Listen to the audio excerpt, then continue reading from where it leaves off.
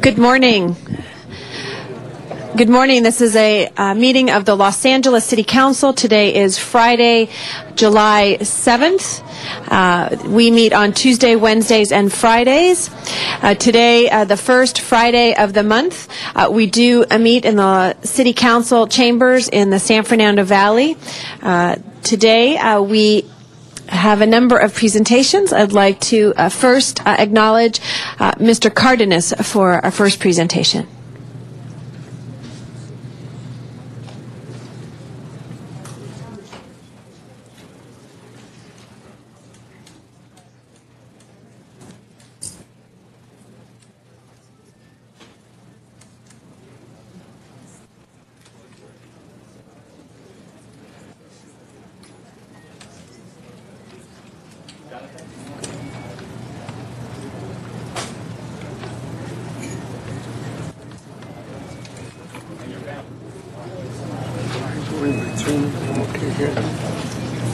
As we're getting ready, just for those of you that cannot be here, you can clearly see us on Channel 35 or go to our website to be able to access our City Council meetings.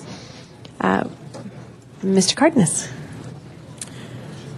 It gives me great pleasure and honor to bring forward someone who's very shy, Jonathan Bogna, who's a student at Byrd Middle School. And many of you may have read the article that came out in the Daily News, which talked about how Jonathan was a bit of a shy kid, maybe wasn't the best student, but when a contest came about, a national contest about writing an essay, he approached his teacher and asked his teacher if a poem would suffice. And the teacher, a bit surprised that Jonathan was inquiring about doing extra work, looked at him and said, well, it doesn't say anything that poems won't work. So he put together a poem. He stayed up late nights. He worked very hard. And when you hear the passage that he's going to read for you, you're going to see that this poem is very heartfelt. It's very accurate. It's very insightful. And more importantly, it's a message that our young people, every young person in this city, every young person in this community is affected by gangs. Jonathan is not a gang member, doesn't hang around with gang members, isn't involved in that kind of lifestyle. But he certainly knows enough about it to put together a poem that's recognized nationally. And I think it's important for us to realize that Jonathan has opened my eyes. I hope he opens your eyes to understand that we have responsibilities to make sure that we protect all of our children and that we understand that gangs not only affect gang members, that gangs not only affect the families of gang members, but gangs and that kind of activity affects everyone. And this contest was about that issue. And it gives me great pleasure and honor to introduce to all of you Jonathan Bogna, who's our representative. They had a girl and a boy, he's the boy, from LAUSD to represent us nationally. And in Washington, he's going to be going to Washington soon.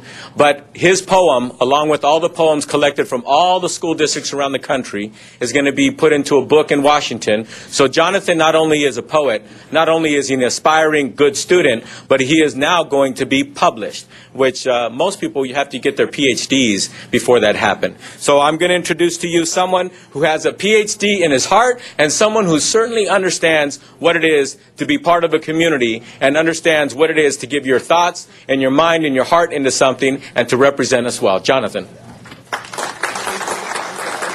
Sure, whatever you like. Introduce your mom and your dad, say your name.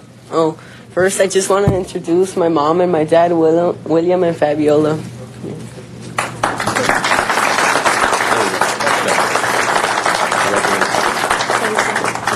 Say a few words. Read a piece of your poem.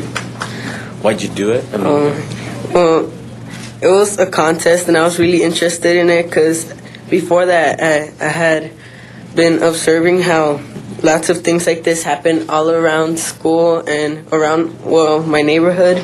And it was, I guess, something that I've just been seeing for a long time. I just finally wrote it down and got it somewhere. And I'm just going to read a stanza like halfway through it that a lot of people liked. At the end, there is no prize, not a reward, but there is a surprise.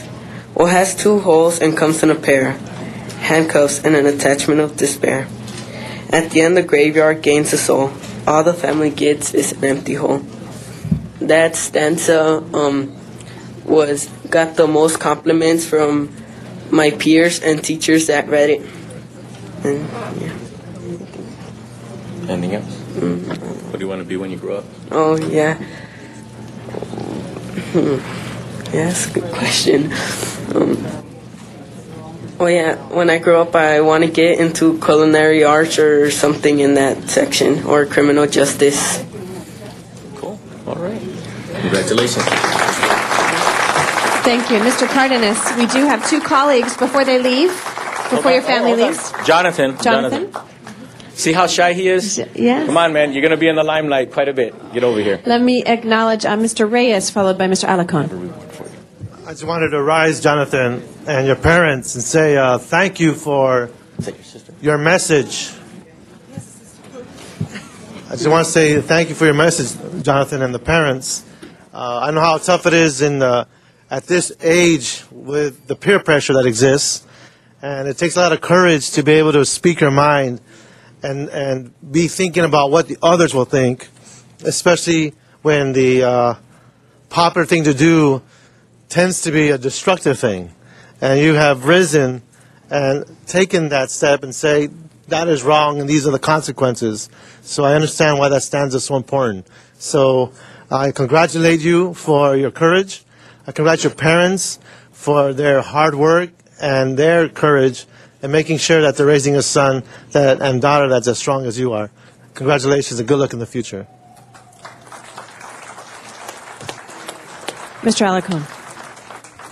Yes, Jonathan, I wanted to lend my congratulations and a particular pleasure. As we were talking before, I told you I grew up just a block away from where you live. And Frank Martinez, our city clerk, I believe grew up even closer than I did to you. And he actually attended Byrd Middle School. And the neighborhood has changed since my parents built the house on Wick Street in 1954. And so your writing is exemplifying that change. It's saying what is going on even in the minds of good kids. Having to worry about things like gang violence is not something that should be part of your lifestyle. And it challenges us as city council members to do a better job to reduce the opportunities for you to be thinking about things like violence and gangs and graveyards, and thinking about opportunity and hope and jobs and good things in the future. So your message is very powerful, especially coming from somebody so young. I have a feeling that you're going to be making your mark, continue to make your mark on the world, and knowing that it comes from my neighborhood makes it very special for me. But I want to commend you. I also want please extend the congratulations to Byrd Middle School. They've gone through a major transition over the last 10 years. The principal is doing a great job. He's a tough guy, but he's actually transformed that community, the community of Byrd Middle School, and good luck at the new high school that you'll have an opportunity to attend in just a few years. Take care. Thank you. Mr. Cardenas. Thank you, Madam President. As you can see, Jonathan is a cool customer. He's a good kid, and he certainly has, when he realized when he put his heart and soul into something, he actually rose to be the best. And I think it's a great testament to all of our children to be able to honor him and to show the children who watch Channel 35 or whoever else is filming this, to let people know that that's all our children need to do. But first of all, as adults, we have to give them challenges. Jonathan didn't make this contest. Jonathan met this contest. And it was some good adults who decided to have this contest. And in that, Jonathan has found himself and found and realized that he has a tremendous talent. There are very few poets who actually can make money in their job, but don't despair. I actually happen to know one. A very smart man married my sister Trini. My brother-in-law, Luis Rodriguez, is actually a published poet, and he actually makes a living at it. And he lives here in the San Fernando Valley. So what I'd like to offer to you, Jonathan, is several things. If you'd like to meet him and find out what it's like to be a poet and actually do it full-time, I'd be more than happy to arrange that for you. In addition to that, I want to give you this certificate of congratulations to you so that you can put it up and people could know that you actually did this. It's for real. And what I'd also like to ask of you is I'm going to get your poem on a nice piece of paper. And what I'd like to do is have you sign it, if you would, please, so I can have it in my office all the time, in the front of my office, so that when people see it, they say, who's this? What's that? I will tell them your story, okay? So I'm going to make sure that people know about you. In addition to that, just a couple of days ago in Ohio, a young lady that I started to mentor about 3 years ago, she's one of the top golfers in the country. She just got a national recognition. One girl and one boy around the country, golfers, little teenagers, and she is the #1 girl to be recognized for her service to this community in the San Fernando Valley. And I will promise you, if you would like me, it would be my honor to mentor you. Would you like that? Sure. Cool. So we're now buddies. We're now buddies. So Jonathan and I have just started a relationship, and him and I are going to get to know each other better. And always know this, I will be there for you. Anything you want to do, anybody you want to meet, if you want to meet Tiger Woods or what have you, I don't know if I can make that happen, but I'll make the call for you. I'll make that call for you. So congratulations, Jonathan, and you've earned this. And also to his family, thank you so much. And I also owe it to one more person, the reason why we're doing this presentation. My #1 constituent, my wife Norma, when she read this in the Daily News, she looked at me, and with one look, I knew what I had to do. We need to honor Jonathan. And I said, absolutely. I'm glad I thought about that. Congratulations, Jonathan. Thank you, Norma. Congratulations. Nancy. And his little sister Nancy's here too, as well as his friend. Oh, you're older than him? I'm sorry. You're shorter than him. Okay. You going to Poly? I am at Poly. Oh, Poly High School. We have two of them are going to be at Poly High School next year. Congratulations. Thank you.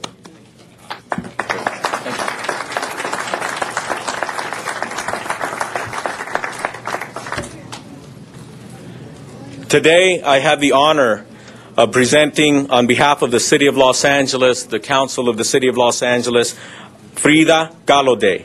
And this presentation, I'll be joined by el Consul General de México en Los Ángeles, el Honorable Señor Rubén Beltrán.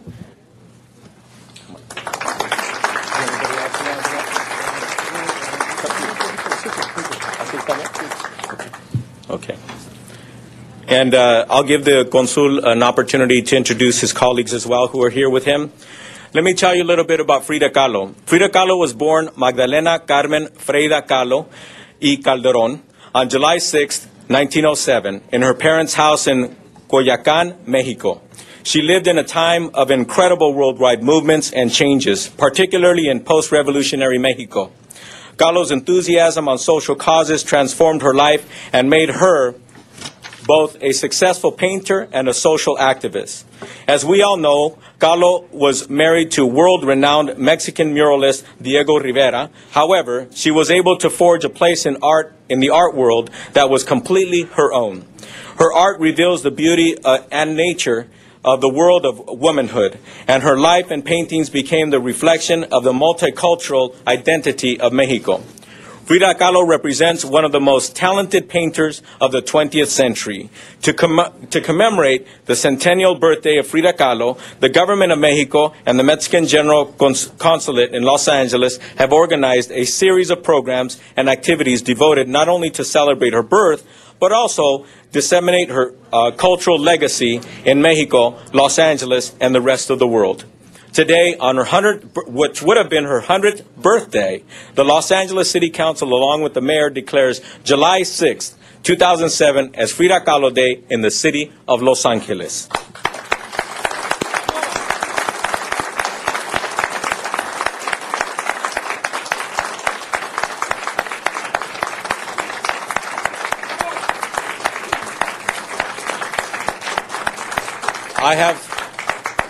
I have the honor of announcing this wonderful day in honor of Frida Kahlo, but someone who knows a lot more about the activities that are going to ensue, and I'd like to invite him to the podium to explain to us what we're going to be presented with in the city of Los Angeles on behalf of Frida Kahlo, el señor Rubén Beltrán, Cónsul General de México.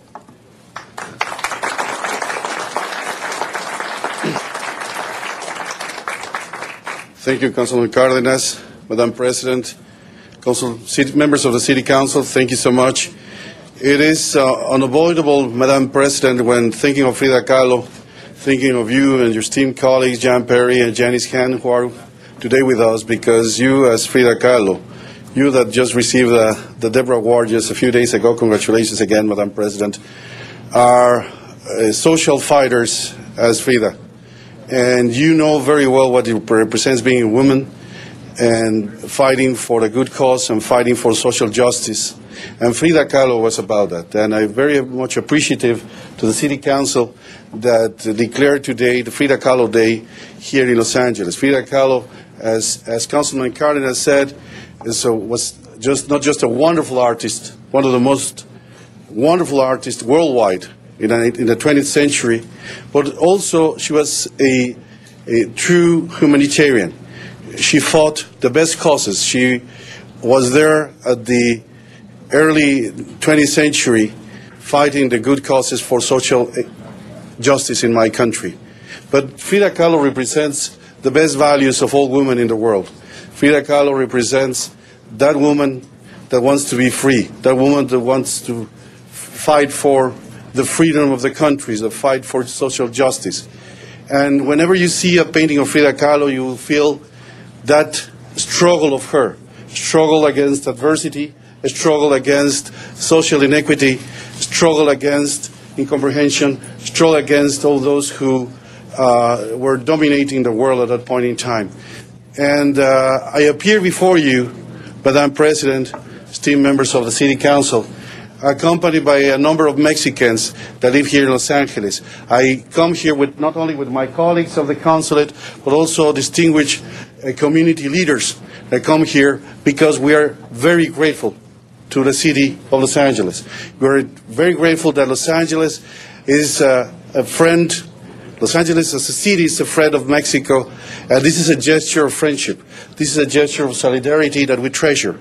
So we are very honored, deeply grateful to the city of Los Angeles, to all of you, and we thank you for having that gesture towards Mexico. So on behalf of the Mexican government, on behalf of the hundreds of thousands of Mexicans that live in Southern California, particularly the city of Los Angeles, we thank you, and it will be an honor to show and display this proclamation in the consulate so everybody would see that the city of Los Angeles was extremely sensitive to those universal values that Frida Kahlo represented. Thank you so much. Thank you. Thank you.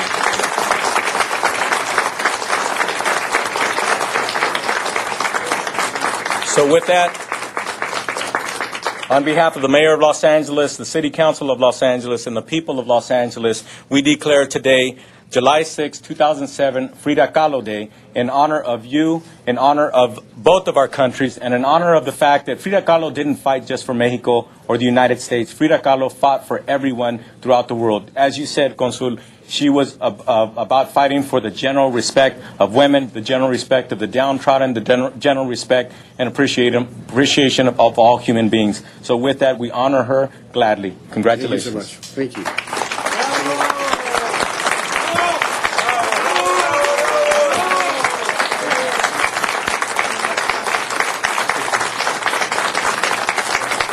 Mr. Reyes, sorry.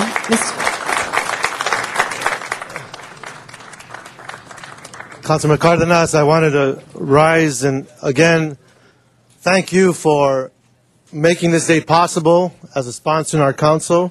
I want to thank our Consul General Beltrán for joining us for such eloquent words.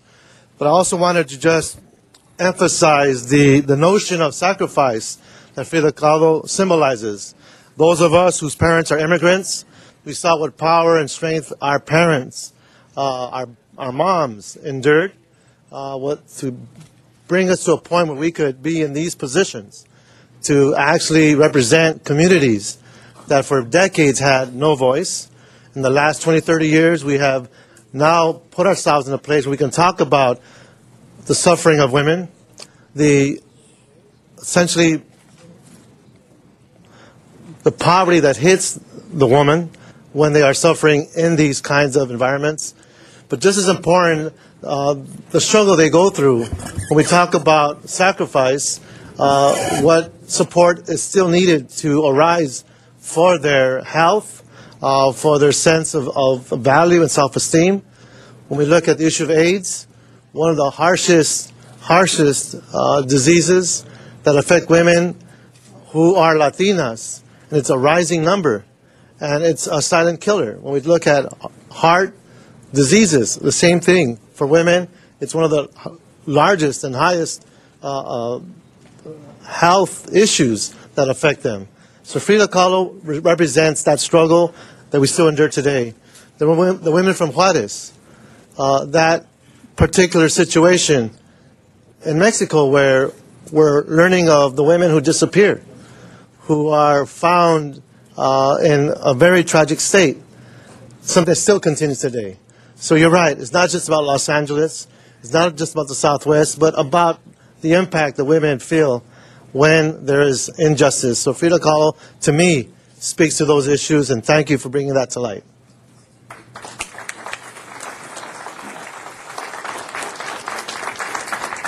Madam President, Council President Eric Garcetti couldn't be here today, but Eric Garcetti had as much to do with making this Frida Kahlo Day as anybody, so I would like to give my respect and my gratitude to Council President Eric Garcetti as he's been working with the Consul and with the Mayor's office to make this happen. So if Eric were here today, he would be doing the honors, but since he couldn't be here, I was more than happy to be honored with this presentation. So to Eric Garcetti, thank you very much. Thank you, Mr. Cardenas. Consul General, always glad to see you here in our council chambers. Mr. Smith. If I may, for a special presentation of someone in our audience, we have a city employee who has stepped up to a whole other level that we're really proud of. A neighborhood prosecutor here in the Van Nuys area, working for the city of LA, was recently elected in a landslide election to our new school board member, Tamara Gallatin, who is sitting in the back. Tamara, would you stand, please? Where'd she go? Yay. There she is, way in back. Thank you.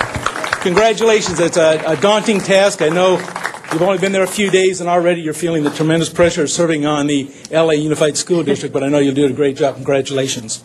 Thank you, Mr. Smith, and we're ready for your presentation, and welcome, Tamara.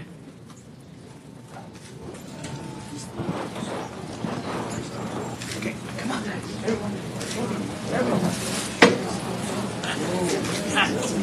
That's all little one, sir. Come on. You guys over here. So, put it up. Oh, put it up here. Put it up here. Everyone. We got lots of lumber.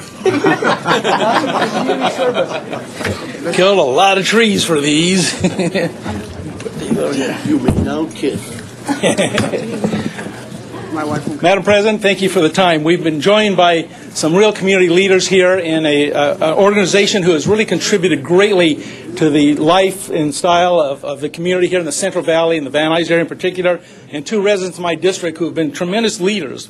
Bob Lombardo, under his leadership at the Grand Night of the Van Nuys Council of the Knights of Columbus, was recognized with the awards of the 105th Annual State Convention of the Knights of Columbus on May 19th. The Van Nuys Council of the Knights of Columbus was awarded the highest state award given to the council in this year as Council of the Year. Is that this one here? Yes. That's the big one here. Council of the Year in the state of California. To put that in relevance also, if I'm not mistaken, there are 621 councils around the state of California. This council was the best in the state of California. They also won the award as the State Deputy Award, the Council Best Membership Total Gain, number one, first place membership, first place church activities, second place for public relations, and third place in the state for culture of life. Bob joined the Knights of Columbus after retiring from the baking industry in 2002, and he has since dedicated tremendous service to the council and the community as warden, chancellor, deputy Grand Knight, and now as Grand Knight. Bob established a vehicle donation program to raise funds for charitable causes, scholarships, and trips to Washington, D.C. for students at Sepulveda Middle School. Bob established the Father McGivney Fellowship Program for scholarships for seminarians. Bob, as Grand Knight, led the council in supporting numerous charitable and educational tournaments and events for children in our communities. Bob helped the council collect $8,000 in donations that were sent to the Philippines to help a young girl who needed a heart transplant, a heart operation, and help save the life. And did you have the pictures? There's the pictures of the young girl in the Philippines.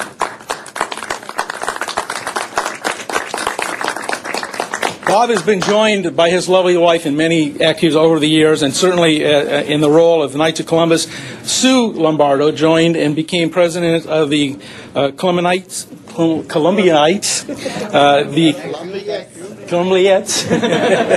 the Women's Council of the Knights of Columbus. Sue joined the organization after retiring from banking industry also in 2002, and since dedicated tremendous service to the organization and the community as president. Suzanne led the organization in gathering donations to send victims of the Hurricane Katrina, as well as the 2004 tsunami. She led the organization in sponsoring a little girl from El Salvador to provide her with food, clothing, school supplies, and medical supplies. Also, they knitted scarves and sweaters and blankets for the Pregnancy Counseling Center, homeless adults in Los Angeles, battered women's shelter, and Union Rescue Mission, and cancer patients at Holy Cross Hospital. The Lombardos are tremendous assets to our community. I have known them for going on at least 20 years now. We both had a lot darker hair back then. All of us did. At the time, Bob was president of the Sepulveda Homeowners Association.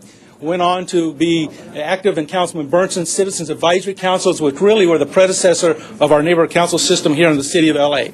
They've been great supporters of the community in every endeavor they've been involved in, organizations such as the Shutterbug Club and Camera Club, and just anything going on in the community. The Lombardos were there. If there was a big issue in the community, the Lombardos were taking leadership. When we changed the name to North Hills, the Lombardos were part of that issue. No matter what went on in the North Hills community, both Sue and Bob Lombardo were leaders in it, and it's evidenced today by what they brought home when they brought these trophies home with the Van Nuys Council of the Knights of Columbus, that their leadership made a difference, made our Knights of Columbus and Van Nuys the best in the state of California, and we're very proud of them. And so we want to present them today with our resolutions from the city of L.A., if we could have them right here, in recognition of their outstanding service to the community in general, also in particular to the Knights of Columbus and winning their state awards. Congratulations, Bob and Sue. Bob? Sue? And their wonderful friends. Where's the Pip Pip Parade? Thank you. We'll do that at the end. Okay. Madam President, Councilman Smith, and all members of the City Council, Suzanne and I are very grateful for this honor this morning. We appreciate it. I also want to mention that we had a great team of people working with us, too, in the Knights of Columbus. And we were very, very proud to know that right here in the city of Los Angeles, particularly in the San Fernando Valley, the #1 council of the Knights of Columbus, right here in our presence. So we thank you all very, very much for this honor.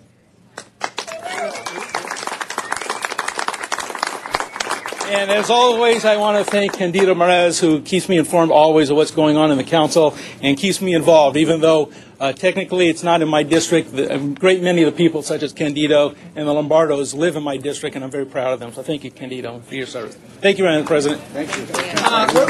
Thank you very much, Mr. Smith.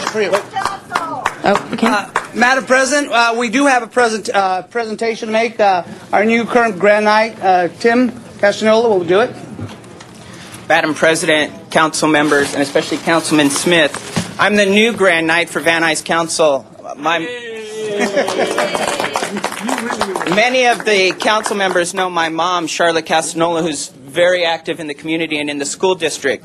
And my mom brought me up to do exactly that, to be very active in the community. And I found a great outlet in the Knights of Columbus. I think it's very appropriate that we honor the Lombardos here today, but also we have a gift for the councilman. Oh, thank you very much. Take it out. Right. And Councilman, we'd like to let's give the councilman 3 hip hip parades. Hip hip hooray! Hip hip hooray! Hip hip hooray! Oh, it is a hat. All right. Well, you're always out in the community working. All right, my hat. Well, I like that too. Thank you very much. Thank you very much. Appreciate it. Thank you all very much. We're going to go over. Everyone, take a picture over. Our next presentation will be by Councilmember Alarcon. You got it? You got it? Go for it, John. Go take care of it. Councilman Mares. Yes, sir. Thank you. Never, sir.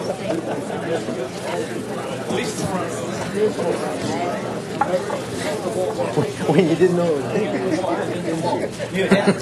I would have, sir. busted. You know I have respect for you. Come on now. You know, just because my... Come on. You'll like this one. You'll Hey, like this one. watch you from 93.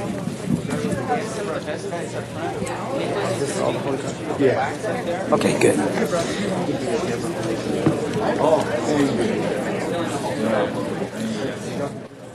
Madam President, council members, it's a pleasure to be here to recognize a very well-known establishment in the San Fernando Valley, but I'm focusing on a specific contribution that this organization has provided to the San Fernando Valley for many, many years. It was when I was a city council member that a sister by the name of June Wilkerson, where's this sister? Hi, sister. Came to me to describe a program that she had implemented at Holy Cross to remove tattoos from young people who had found themselves in the gang life and wanted to get out of it and wanted to remove the signs of it.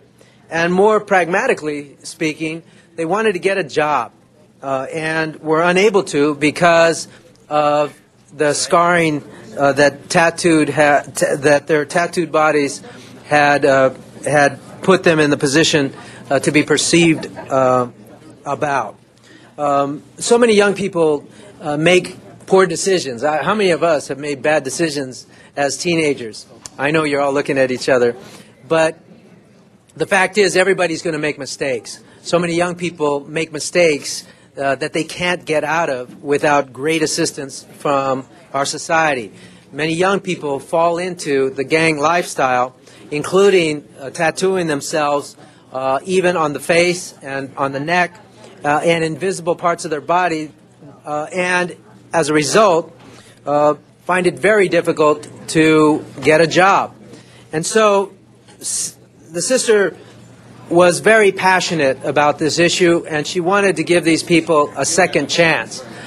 And so she created the tattoo removal program at Holy Cross Hospital, I should say Providence Holy Cross Hospital in Mission Hills. And the program has been a tremendous success.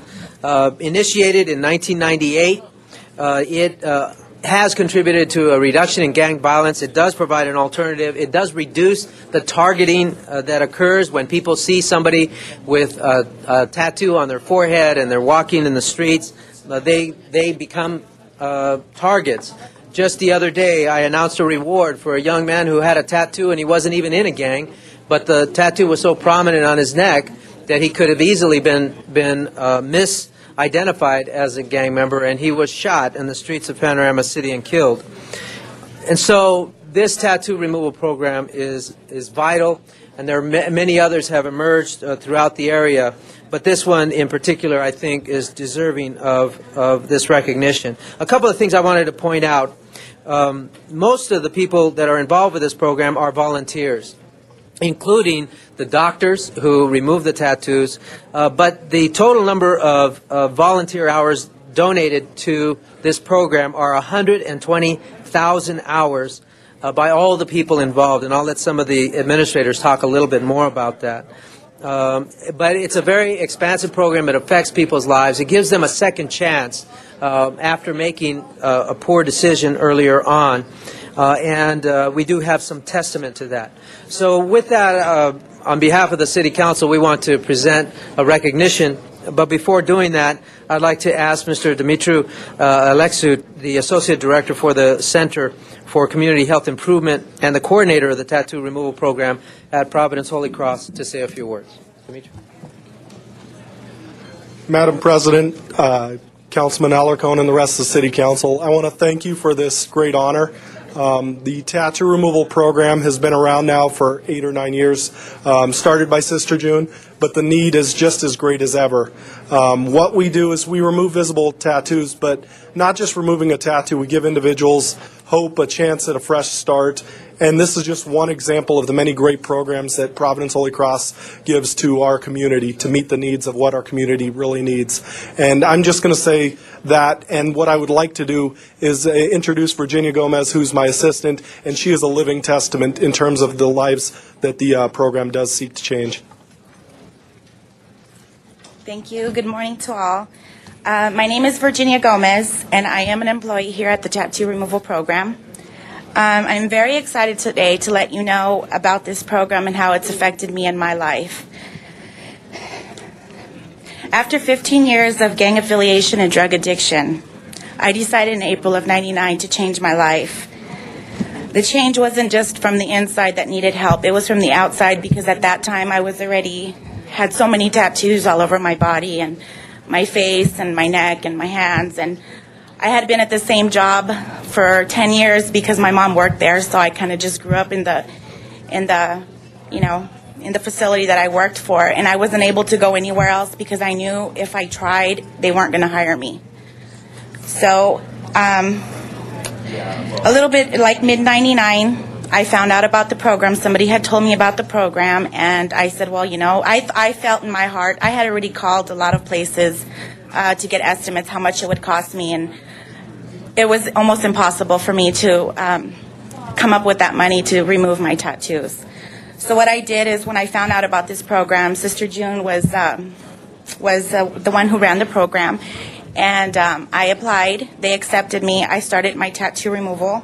In 2000, it took me 2 years to remove all my tattoos. I was a very faithful client, never missed an appointment because I was dedicated, and I knew that I was going to be a different person at that point. Well, in 2006, last year, beginning of 2006, I applied at Holy Cross for a different position that had been filled, but they called me and asked me if I wanted to work at tattoo removal. And to me, that was it was a blessing, because I'm able to give back to the program what they gave to me. And my goal in life now is to help people that were just like me to make that change and know that there is a future. Thank you very much.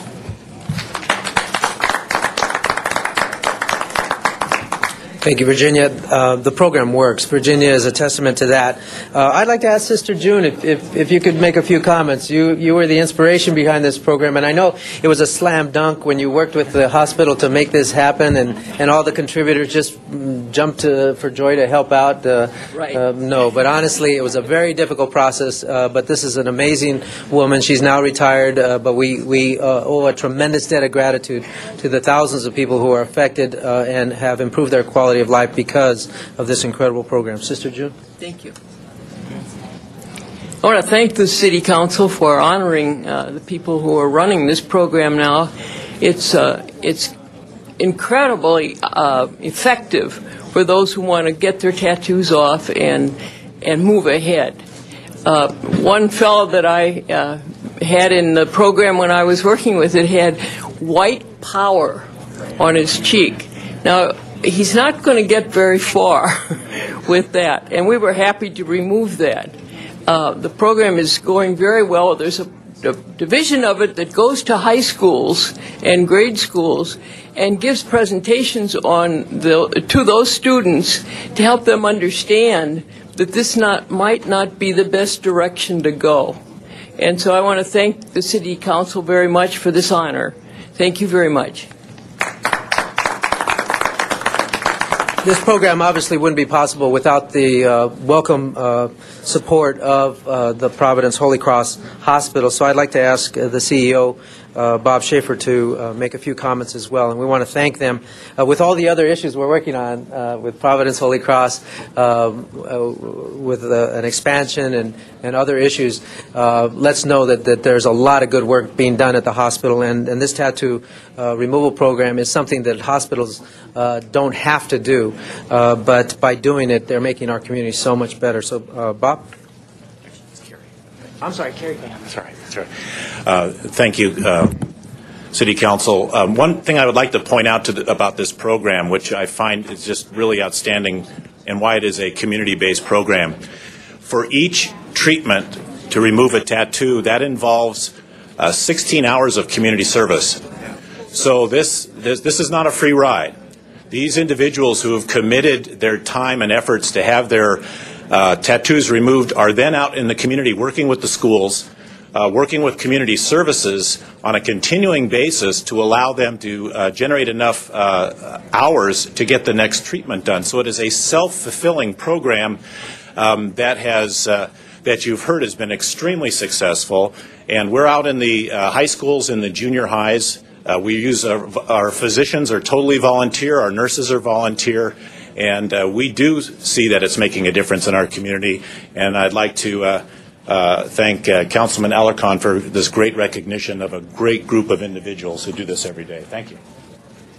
First, let me apologize. I introduced Bob Schaefer. Bob Schaefer and Carrie Carmody, who just spoke, they're both about 6'4", and I apologize for that faux pas. The Holy Cross system, the Providence Holy Cross system, is really driven by sisters of the Catholic faith, and there is a mission that goes beyond the bottom line at this institution. And so I'd like to ask Sister Colleen Settles, who represents that perspective, to make a few comments as well. Thank you, Councilor Alarcon. You're right. We do have a mission that says we care about the poor and the vulnerable. And we feel that folks who can't get ahead because of a decision they made at one point in their life, they are vulnerable. This whole process began at a time when the city was falling apart. It was very disengaged. And it was at the time of Rodney King, the shooting or the beating with Rodney King with the police officers. The police came to the local clergy and said, help us and be in partnership with us in the community. So through that, we developed a community clergy police advisory council. And being in a trauma center at Providence Holy Cross Medical Center, we worked hand in glove, as we still do, with the police officers. It was at that council, at that commission, that we saw the needs of the community in terms of tattoo removal. And we thought, you know, we are a hospital. We can work with the local police in this effort. So it was extending our mission to the police force that even gave birth to this program. So we are very happy to be able to full circle come today and be honored, and we are very grateful for you. Thank you very much. I'd like to also recognize the director of the Center for Community Health from Providence Holy Cross, Ron Sorensen. Thank you so much, and continued success. At this time, I'd like to present this resolution on behalf of the City Council of Los Angeles. Eric Garcetti wasn't here to sign it. We'll make sure you get his signature on it as well. But this is to recognize the tremendous contributions you've made in changing lives for the better at Providence Holy Cross through your tattoo removal program, driven by volunteers, but really driven by a passion to improve our community and help those who otherwise had made bad decisions, but who are making the right decisions today. Thank you. Thank you.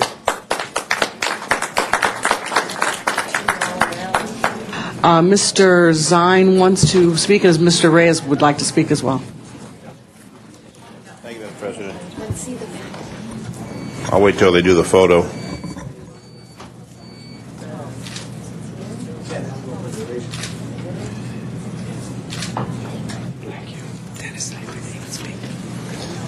Thank you. Before you leave, a couple of us have some comments to make. I want to acknowledge Providence Holy Cross and the other hospitals affiliated with Providence. I know that in my district, the Lymphoma Cancer Society, the Arthritis Foundation, every time we have something to help people, Providence is there. And the last event we had at Warner Center Park, they were passing out these little devices to tell you how many steps you walk every day. Well, since I received this, it's been 8,730 today. I've lost 15 pounds following the Providence rule. So I want to acknowledge not only the wonderful work you're doing with the hospital, with the people who want to remove the tattoos, but all the other wonderful activities you're involved in throughout the city of Los Angeles, in particular San Fernando Valley.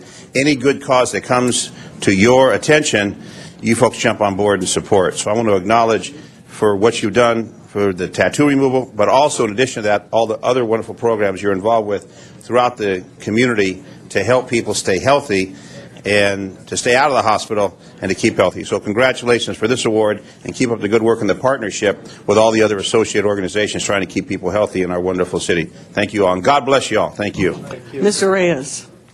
Thank you, Madam President. I want to thank Councilmember Alarcon for bringing this group together at Providence.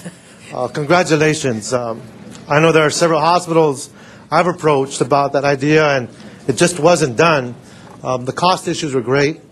And in a day and age where our health system tends to dwell on the priority of the cost as opposed to the benefit of the community, to hear this news and to understand the impact you're making truly is like opening a window and letting some fresh air in to the health industry. Our impact, the savings that we can accumulate over the long run when we have less kids identified by gangs as targets means less victims in your emergency operating room, which means lowering costs. So indirectly, you are benefiting that cost margin, but just as significant, you're changing the lives of some very young folks and folks who need a second chance. And for that, I thank you, and I'm hoping those who are listening and watching in the health industry can take heed to your example and maybe even call you up and say, how do you guys do it? Because we need more hospitals doing what you're doing. Thank you so much. Thank you very much. There's no further speakers in the queue. Mr. Alarcon? I just have one very important announcement. Everybody can get involved in helping this charity. And by the way, Dennis, 50,000 more steps and you'll be fine. But I want to mention that Bob's Big Boy in Burbank, I think it's the very first Bob's Big Boy, is having a charity of the month for this program, or actually they have a charity of the month, and it's competitive. So I would like to ask everybody to contact Bob's Big Boy to put your vote in for this charity so that they can expand the opportunities to remove more tattoos, give more people opportunities to get good jobs, and avoid the gang lifestyle. So in order to do that, you can vote by going online at http www.bobs.net /charity/html, obviously Hotmail. Even low technology council member can figure this one out. Please, if you otherwise would like to put your vote in, just contact my office at 213-847-7777. Thank you very much. Thank you. Thank you very much, Mr. Alarcon. Our next presentation is by Ms. Gruhl.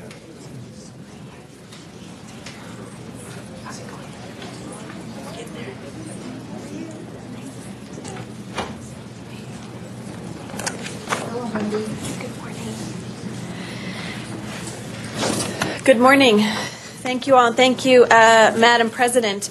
I have you can come closer over here. Okay. And is this other staff with you? Where's your staff? She can take the pictures. Oh, okay. That's your staff next to you. Andy Lipkiss. Well, we're here today to honor an individual that I've had the pleasure of working with when I was on the board of Tree People, and before that, a supporter of Tree People. He is an individual who has really committed his life to Tree People, I have to say. We are honoring him for his 18 years of service to Tree People. He served as the Director of Forestry and as a model of how one person can make a difference and whose work will benefit Southern California for years to come. He has helped reknit the landscape of Los Angeles by planting trees and training and supporting and working it says every Saturday. It's pretty much every Saturday morning with citizen forester volunteers throughout the community. And I've been there in the mornings where he is training them, educating them about how to plant a tree, and even more importantly, how to care for a tree. He has supervised the planting of more than 100,000 trees here in Los Angeles. And through his work, he has significantly improved the overall quality of life in Southern California by reducing air pollution in the city's air and water. Jim personally trained, inspired, and coached many Angelinos through the city permitting processes and formulated, organized, and carried out tree plantings and tree care events on city streets, school campuses, park woodlands, and in the mountains throughout the city of Los Angeles. The city is much greener through Jim Summers' work here in our community. He's a stellar example of what is possible when someone is committed and dedicated to not only their job, but even more importantly, I think this was more than a job, to the community at large and to greening Los Angeles and to making sure that we can do everything in our power to improve our air and to improve our community. Now, Jim, unfortunately, is moving to the Midwest with his family and three children, and his wife is with him today and will be greatly missed. We have a proclamation signed by all of the city council members because his impact is felt far and wide across the city of Los Angeles and through every council district. So before we, though, present this to Jim, I'm going to ask Andy if he would say a few words. Andy Lipkiss, the father of Tree People. I am not calling you grandfather yet. Not the father of Jim Summers, no. Andy. Thank you, Councilwoman Wendy, and all of you. I think it's so important to call attention to the role of an individual who has touched so many lives in every single one of your districts. In this environment, we don't get trees automatically. It takes somebody doing it, and it takes individuals in every single block to say, we have a dream about improving our community, but to confront City Hall is nearly impossible. And it's taken an incredible coach, friend, comfort giver, guide, who not only trained all these hundreds of citizen foresters in every neighborhood, but then counseled them on the phone late at night, during the day, to help them when people said no, or when their first request for a permit got declined. It was Jim, in every single case for all these years, who was there to guide them through the process and then hold their hand all the way through, not just planting day, but planting's the first step. The next step is getting people out on the streets to keep those trees alive, to defend them, to water them, to mulch them, because our environment is so harsh in this city. Anything you just put in the ground and leave dies. You all know that. Most of you have been to his plantings. And so the city can dwarf the effects of one person so often. And I thank you so much for the chance to be here today to honor the impact of this one individual as he leaves, to say, we noticed, you will absolutely be missed by so many of us. And so I want to thank you for including yourselves and the whole city in saying thank you and goodbye to somebody who, by the way, he is moving with his family, but there are cities all over the country who want to copy the LA model and our model. And Jim will have a chance to work with and assist some of them in ways that we haven't normally been able to do here. LA dwarfs the rest of the country, so we'll be exporting something good to other communities. Again, on behalf of the communities and with the council, thank you, Jim. Thank you. Ms. Brill, we also have someone who wants to speak. Okay. Go ahead. I was going to introduce Jim, so you have some other people who want to say something? Yeah. No, okay. So it is really my pleasure to present the certificate to you, Jim. You have changed the face of our city throughout this time, and there are children and adults who have benefited from that, and someday we'll look in those communities and you can proudly say you changed it and you changed their lives by getting them as excited about trees as you are in the city of Los Angeles. So for your 18 years of dedication to Tree People, and more importantly to the city of Los Angeles, we thank you from the bottom of our hearts. Congratulations. Yeah. Mr. Labange. Thank you, Ms. Gruhl, and Andy Lipkiss, always great to see you. And Jim, thank you very much, Jim, for what you did in teaching people. And I remember the Saturday morning we were together in Toluca Lake, and it's funny how I have a lot of different things, but I'm alone in a car when I pass areas, I think of the trees or whatever has been done throughout. And when you come back with your children some days in the future to visit, you could show them that you have deep roots in Southern California, and you made a very profound difference, because those who plant trees leave a very long-lasting impact. Congratulations to you and your family, and have a good new life in the middle of the country. Ms. Gruhl, if I might add also, Andy and I were speaking before the presentation today about whether Jim had been the mentor in Vermont Square on the front porch of Helen Johnson in Vermont Square, and I was there with him that day, and I can say firsthand that no job was too small or too large for Jim, and he mentored the folks who showed up that day and really inspired them. And while our friend Helen has since passed, the tree still stands, and every time I drive by that tree, I'll think of you and Helen. So thank you. Thank you. Thank you. Thank you all, and thank you, Wendy, for all your support in all the different ways you've done it.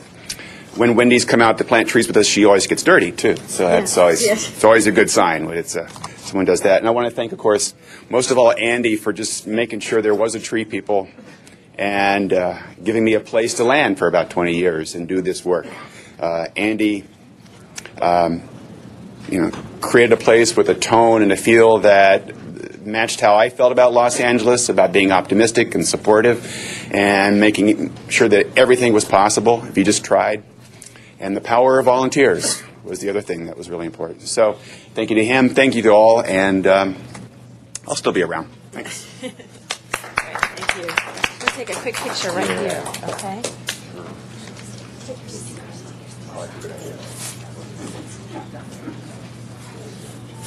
Thank you very much. We have a very quick presentation, by Mr. LaBonge.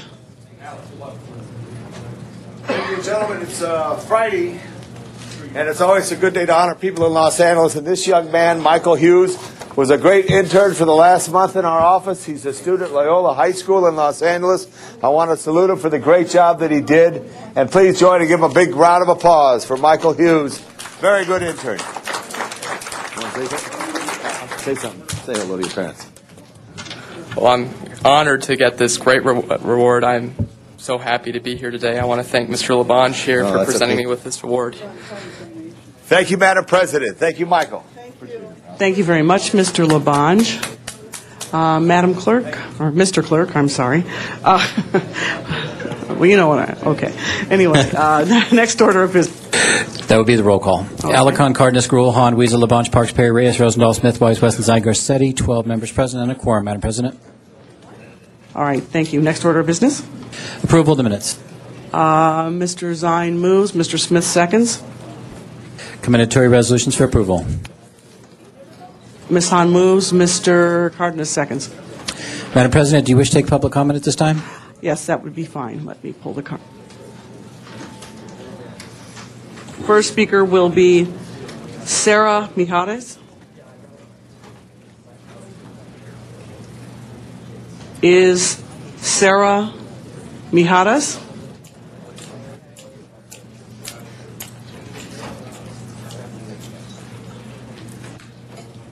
Next speaker will be Dan.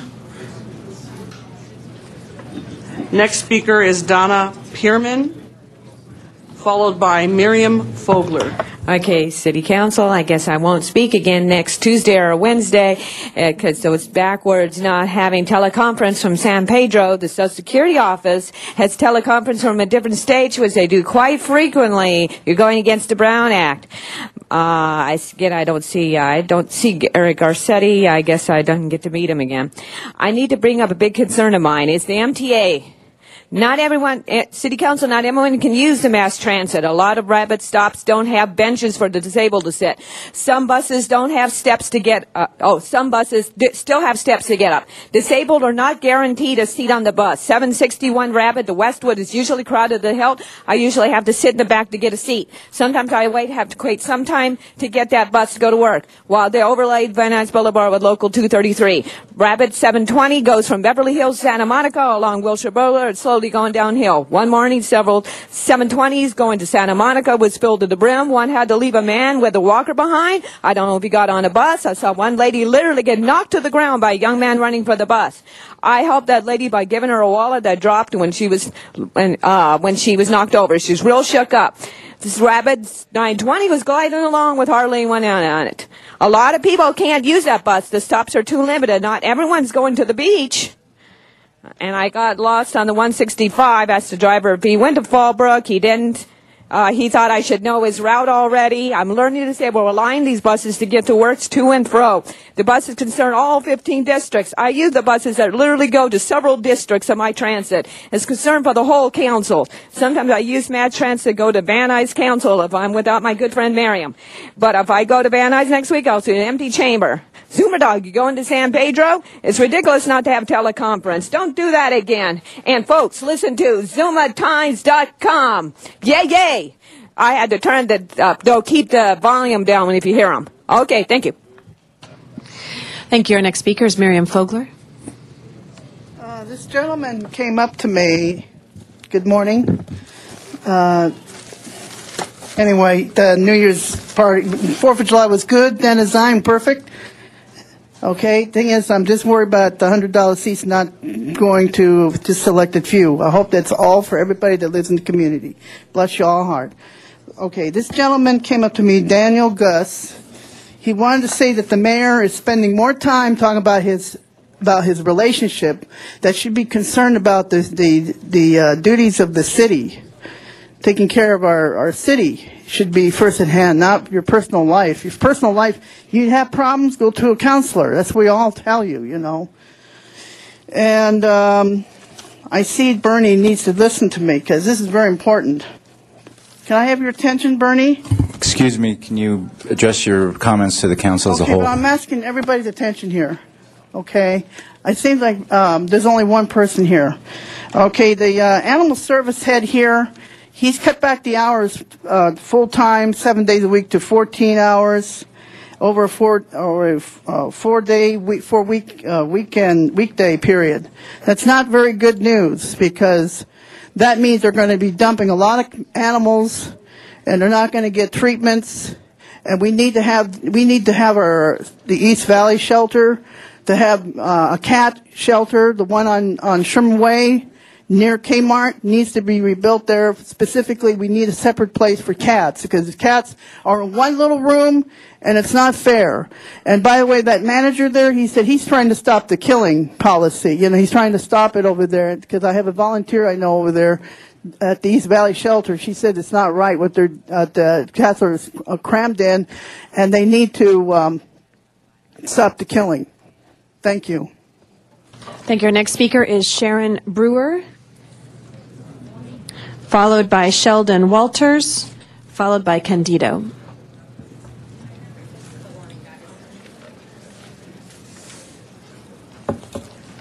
Hi, Sharon Brewer, a little more warning and I'd be more prepared. I was going to speak on Encino's election, but I'm not going to. Because you are here, I wanted to show pictures. I've been talking about the problems at Lake Balboa with parking. These are some of the cars that are parked inside the white posts. These cars are on the bike path. This is a picture of a car with the wheels on the bike path. It's a danger. Again, more cars inside these white poles that Recreation and Parks will not do anything about. These are cars on the grass, parallel parked. They're supposed to be parallel parked, not like this. Here you have kids on the bike path. Also the cars. Who's supposed to be there? It's a lawsuit waiting to happen. It needs to be taken care of. Again, more pictures. More pictures. CD6, something has to be done. We also have a problem with trash at the lake. Something needs to be done. This is trash waiting to go down into the LA River. Not supposed to go there. I have no clue how much. Also, this is a good picture. This is a picture of 2 wood ducks at Lake Balboa. And I have 26 seconds. Encino elections, there are challenges that have been submitted. Dunn still has refused to supply me the information that I requested. The IEA for Encino election is refusing to supply me with information that I need for my challenge, which needs to be put in. And anyway, something needs to be done about the problems at Lake Balboa. Please, CD6. Thank you. Thank you. Our next speaker, again, is Sheldon Walters, followed by Candido Merez, followed by Noel Weiss.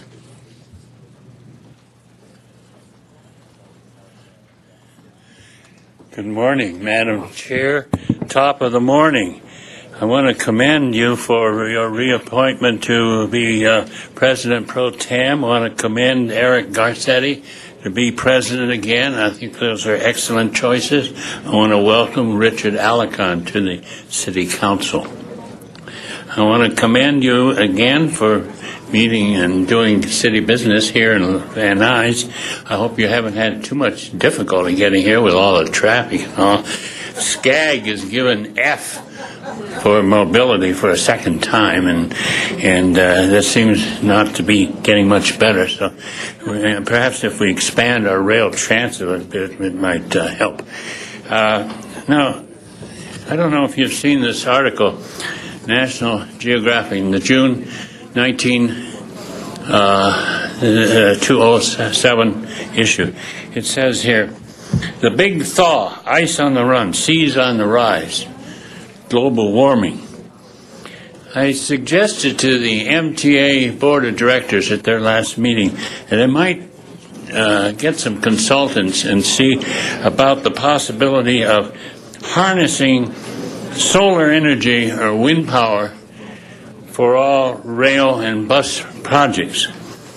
Now, maybe here you might want to consider harnessing solar energy and wind power to many city projects, Los Angeles city projects.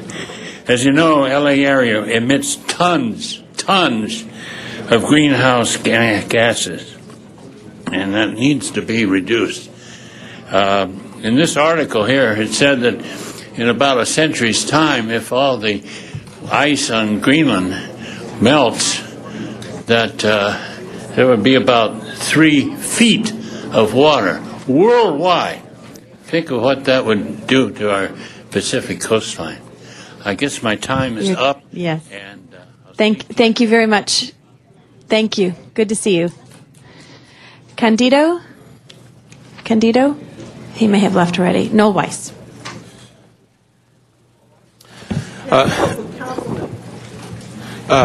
Members, good morning. My name is Noel Weiss. I'm here basically to challenge again the City Council, not criticize, but I wanted the public to know of the magnanimous effort that was undertaken by Herb Wesson on behalf of one of Mrs. Gruhl's constituents, Chuck Tenon. Chuck nearly died as a result of his situation. When I say nearly died, I don't want to exaggerate, but basically he was involved in one of these Ellis Act evictions. He was in very, very difficult straits. What ended up happening, he applied for one of these loans through the housing department. Just as he was on the throes of being evicted, they ran out of money. Herb Wesson did a Janice Hahn, essentially forgetting the consequences. He found $5 million, not just for Chuck Tenon, but for all of the tenants similarly situated. And what he did was, on June 12th, and this only took 8 days, and the public should recognize this is not a paid lobbyist, this is not somebody with influence, this is a guy who went to Herb Wesson with tears in his eyes saying, Herb, can you help me? And Herb introduced the motion, and all it ended up to be was a transfer of federal block grant funds from one account that was sitting there unused to the housing department. And by virtue of that, that took 8 days. 8 days. Boom. Just like that. Chuck got his money, and $5 million was basically there. Now, I think going forward, I think the councilwoman from that district, Ms. Gruhl, needs to learn from this experience. She's on the budget committee. She knows there's no reason why that couldn't have been done. We're in situations now where we all have to grow. That's the challenge. Character is destiny. That's what the Greeks say. And the bottom line is, if we can accept the criticism, if we can basically move forward, learn from our mistakes, then I think we're all basically going to be better off. We want Ms. Gruhl, we want all of you to be the best legislators you can possibly be. And I'm hoping that basically this experience in this situation will inspire the public and also inspire the council to do the best job that they can do. Thank you. Thank you, Mr. Morez. You were out of the room when we called your name. Thank you, Madam President. Perfect timing. I just want to thank you all for allowing us to come before you, and Councilman Greg Smith. Again, thank you for honoring good working people in the Valley. Again, welcome to the San Fernando Valley. We appreciate you coming out here every Friday. I wasn't at the council last Wednesday, but I watched it from home. And I'll tell you, I was so proud of each and every one of you who talked about the 4th of July events that were taking place in your community. I watched it from Porter Ranch, but I was able to see Woodland Hills. We saw the one in Studio City, the one down in San Pedro. But what was even more important was the fact that you were so proud of what was taking place in your community. And that is so important, Madam President, that each and every day you show off your community and you show this is what we contribute to the city of Los Angeles. And that night we were able to enjoy all the festivities from throughout the city. So thank you on that. Once again, I'd like to just talk about something that some people may not want to talk about, but Mr. Delgadillo is a human being. We all make mistakes. Al Gore's son just had a problem. I just wish that we have more forgiveness in our hearts and allow the man to go on and do his job. And again, we're all human beings. So again, let's have forgiveness in our hearts. And again, thank you very much for being here today. Appreciate it. Thank you, Candido. That closes public comment. Mr. Clerk, next item. On the regular agenda, items 1 through 8 are street lighting district items, notice for public hearing. Thank you. Anyone want to call those special? If not, Madam Clerk, please call the roll. Open the roll, close the roll, tabulate the votes. 12 ayes. Those items have approved. And colleagues, by the way, everything will be going forthwith today. Next item. Item 9 is the Pico Corridor BID notice for public hearing, and there is a request to receive and file that matter. Without objection, we will receive and file item number 9. Next items. Items 10 through 38 are items for which public hearings have been held. On item 14, there's been a request to send that matter back to Plum. Okay, unless there's... Okay. And on item 36, there's been a request to continue that matter 1 week to next Friday. Okay, that'll be next Friday. Yes, specials, Madam. Yes, Madam President, I would like to call 32 special. I know there's been a hearing, but I would like to move that we have another public hearing on item 32. Okay. We will call that item special. Yes, Mr. Alarcon. 34 special. 34 special. Any other items, colleagues, that we'd like to call special? We've called item 32 and 34. And, Madam President, on item 37, the Budget and Finance Committee submitted its report, and the recommendations do differ from that that's on file right now. I'll recognize Mr. Parks. Are we on 37 now?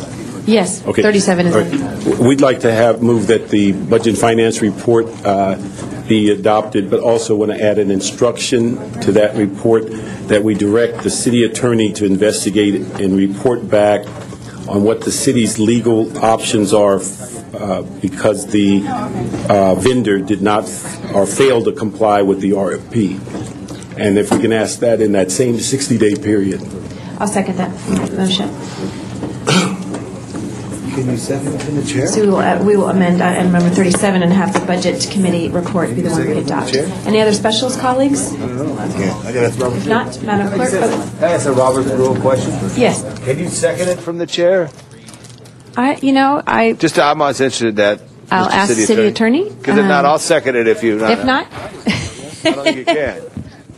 Right? Seen Mr. Garcetti do it before, but you may be right, Mr. Labange, I'll look to our City Attorney. The Council President in this body can, pursuant to the Council rules, under a different type of parliamentary body where the parliamentarian, the President, does not get a vote, then that parliamentarian would not be able to second it. But in this case... So she's correct? Yes. So I withdraw my question. That's right. Well, thank you for that question. Thank you. I thought for a moment about that as well. So, Madam Clerk, if we could open the roll on the remaining items, close the roll, tabulate the votes. 12 ayes.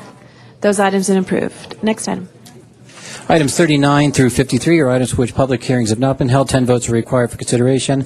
Item 39 is a commission reappointment. Do you wish to hold that on the desk? Please. We do have cards on items 45 and 52. Those will be called special. Any other specials, colleagues? If not, Madam Clerk, please open the roll on the remaining items. Close the roll.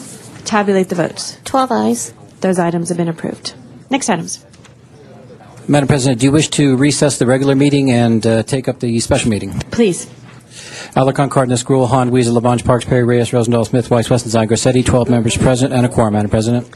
Thank you. First order of business. Items 54 through 56 are items for which public hearings have not been held. 10 votes are required for consideration. Item 54 is a commission reappointment. Do you wish to hold that on the desk? We'll hold the commission reappointment on the desk. Any specials, colleagues? If not, Madam Clerk, open the roll on the remaining items. Close the roll. Tabulate the votes. 12 ayes. Those items have been approved. Do you wish to continue the one item to the regular meeting and adjourn the special? Please. And that would take you back. Do you wish to take up the commissioners first? Yes, we will take up commissioners first. Item 39 is the reappointment of Ms. Sandra Martinez to the Commission for Children, Youth, and Their Families. Is Ms. Martinez here today? Oh, welcome.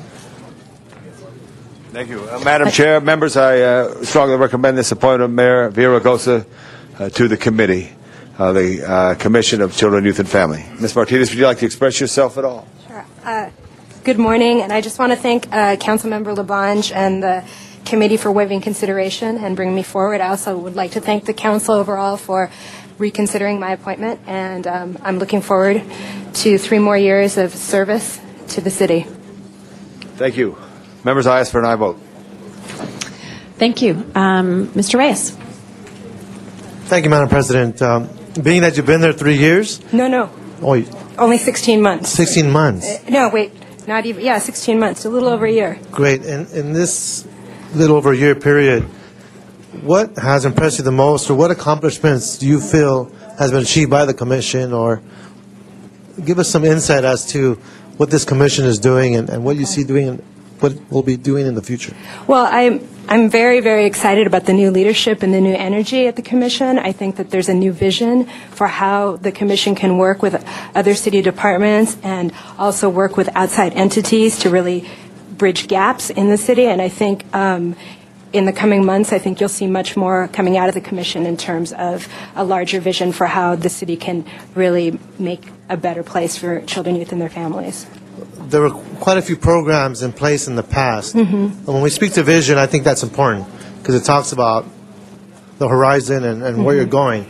But are there any interim accomplishments or goals that have been met that you are aware of? Well, I think that there's some really important work that's been done with the Youth Commission and some work that will be coming up in the next few weeks here with a day of service and kind of learning amongst young people in the city. So I think that there's much more reinvigoration of involving young people and involving all kinds of young people, so not just the young people that are kind of involved in student government, but young people who are of different places, coming from different ways, and maybe young people who haven't been in school or who are, been involved in other things in their lives. So I really do think that in the year that I've been there, there's been a shift to really trying to look at youth more than I think in the past.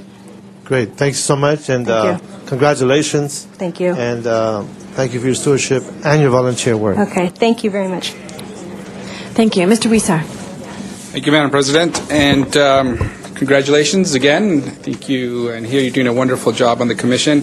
At the Wellness Foundation, you were involved in youth violence prevention, and the city is actually engaged in a discussion about how to provide a improved, coordinated effort on youth development. Any thoughts on what the city is doing at this time, and any thoughts on the Commission's role in that discussion?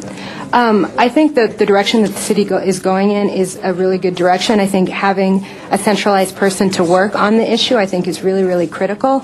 I also think looking at community-based programs as linkages, I think is really, really important, and really looking at this as a long-term commitment, not something short-term, because one of the things that we found at the foundation that it's not a short-term commitment. It's not a 1 or 2 year commitment. It's a long-term 10, 15-year commitment, because it really is about going at it from different perspectives, from a law enforcement perspective, from a perspective of a community, and from really looking at how you reinvest in communities and in young people overall. And I think the Commission does have a role to play in really trying to look at some of the programs that have been in existence for a while around schools and school safety, and really providing that linkage to that kind of earlier kind of prevention. And I think it remains to be seen what we could be doing when it comes to young people who may be already gang affiliated or already involved in violence. Yeah, I agree with you. I think a lot of what we're doing as a city right now, we're not going to see the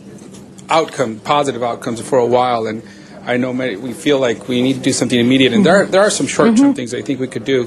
But as I've been on the ad hoc committee that Mr. Cardenas chairs on youth development, I think we're realizing that a lot of the things that we're doing now are really 5-10 years from now, we're going to realize, hopefully, if we succeed, that we see less kids joining gangs and more kids doing positive things in our communities. But I think you bring a wealth of experience and knowledge.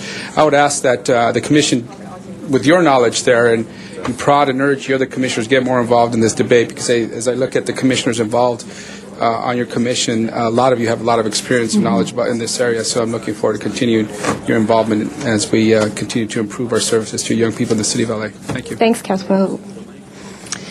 Thank you very much, and we're so pleased to have you on the commission and your leadership. Madam Clerk, if you would please call the roll, open the roll, close the roll, tabulate the votes. 12 ayes. Thank you very much. Congratulations. Next item, Mr. Clerk.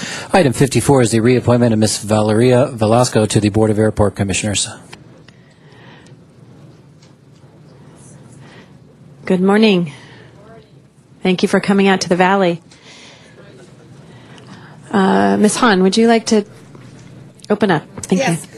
Thank you. Well, maybe this is a great opportunity, first of all, to thank you for serving on the Airport Commission. And you came to this commission, obviously, with a very interesting perspective and an interesting burden to really continue to be sort of the champion for the local community. I'd love to hear what you feel like we've accomplished so far, and then certainly love to hear you talk about the challenges as we move forward to modernize LAX, to maintain what I believe is a fragile settlement agreement, and speak to how our community benefits agreement is moving forward and what challenges we have with that. But may I personally say thank you for serving. Thank you for agreeing to do it again.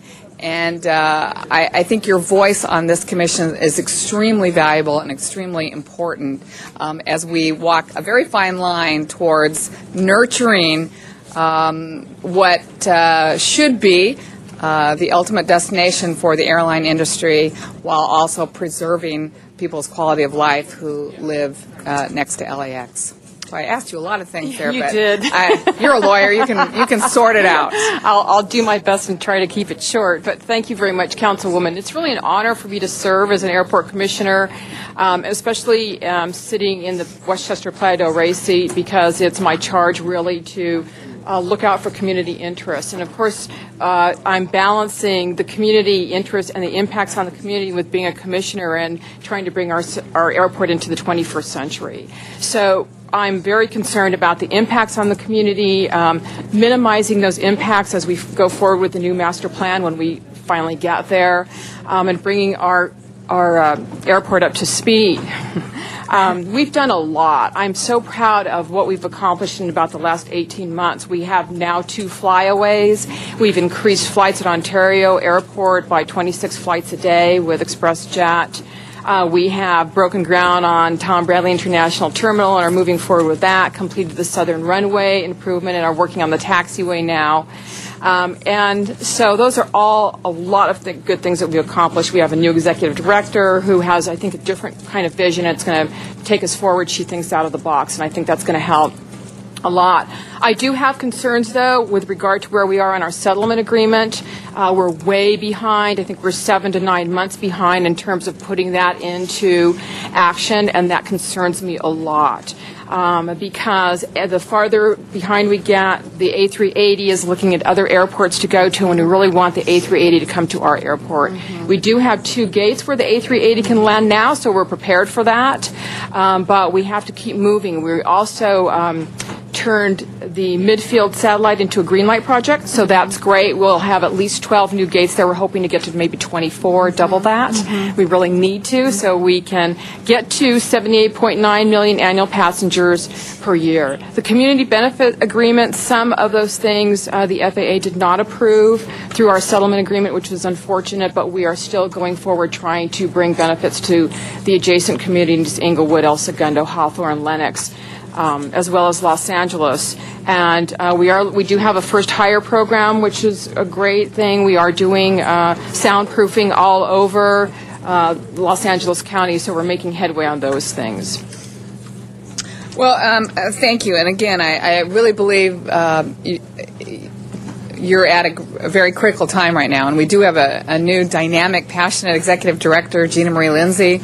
And we have a commission that I think does see the balance that we need to achieve. And as you know, I'm a big supporter of really modernizing this airport because I understand that it is not servicing the needs of the airline industry right now. And just as you said, they're making choices right now in terms of their future routes.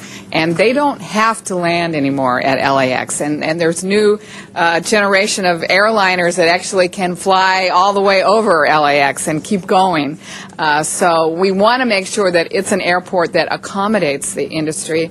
I was a big believer in backsiding Tibbet with gates, as well as the midfield concourse, and making sure that they're the contact gates.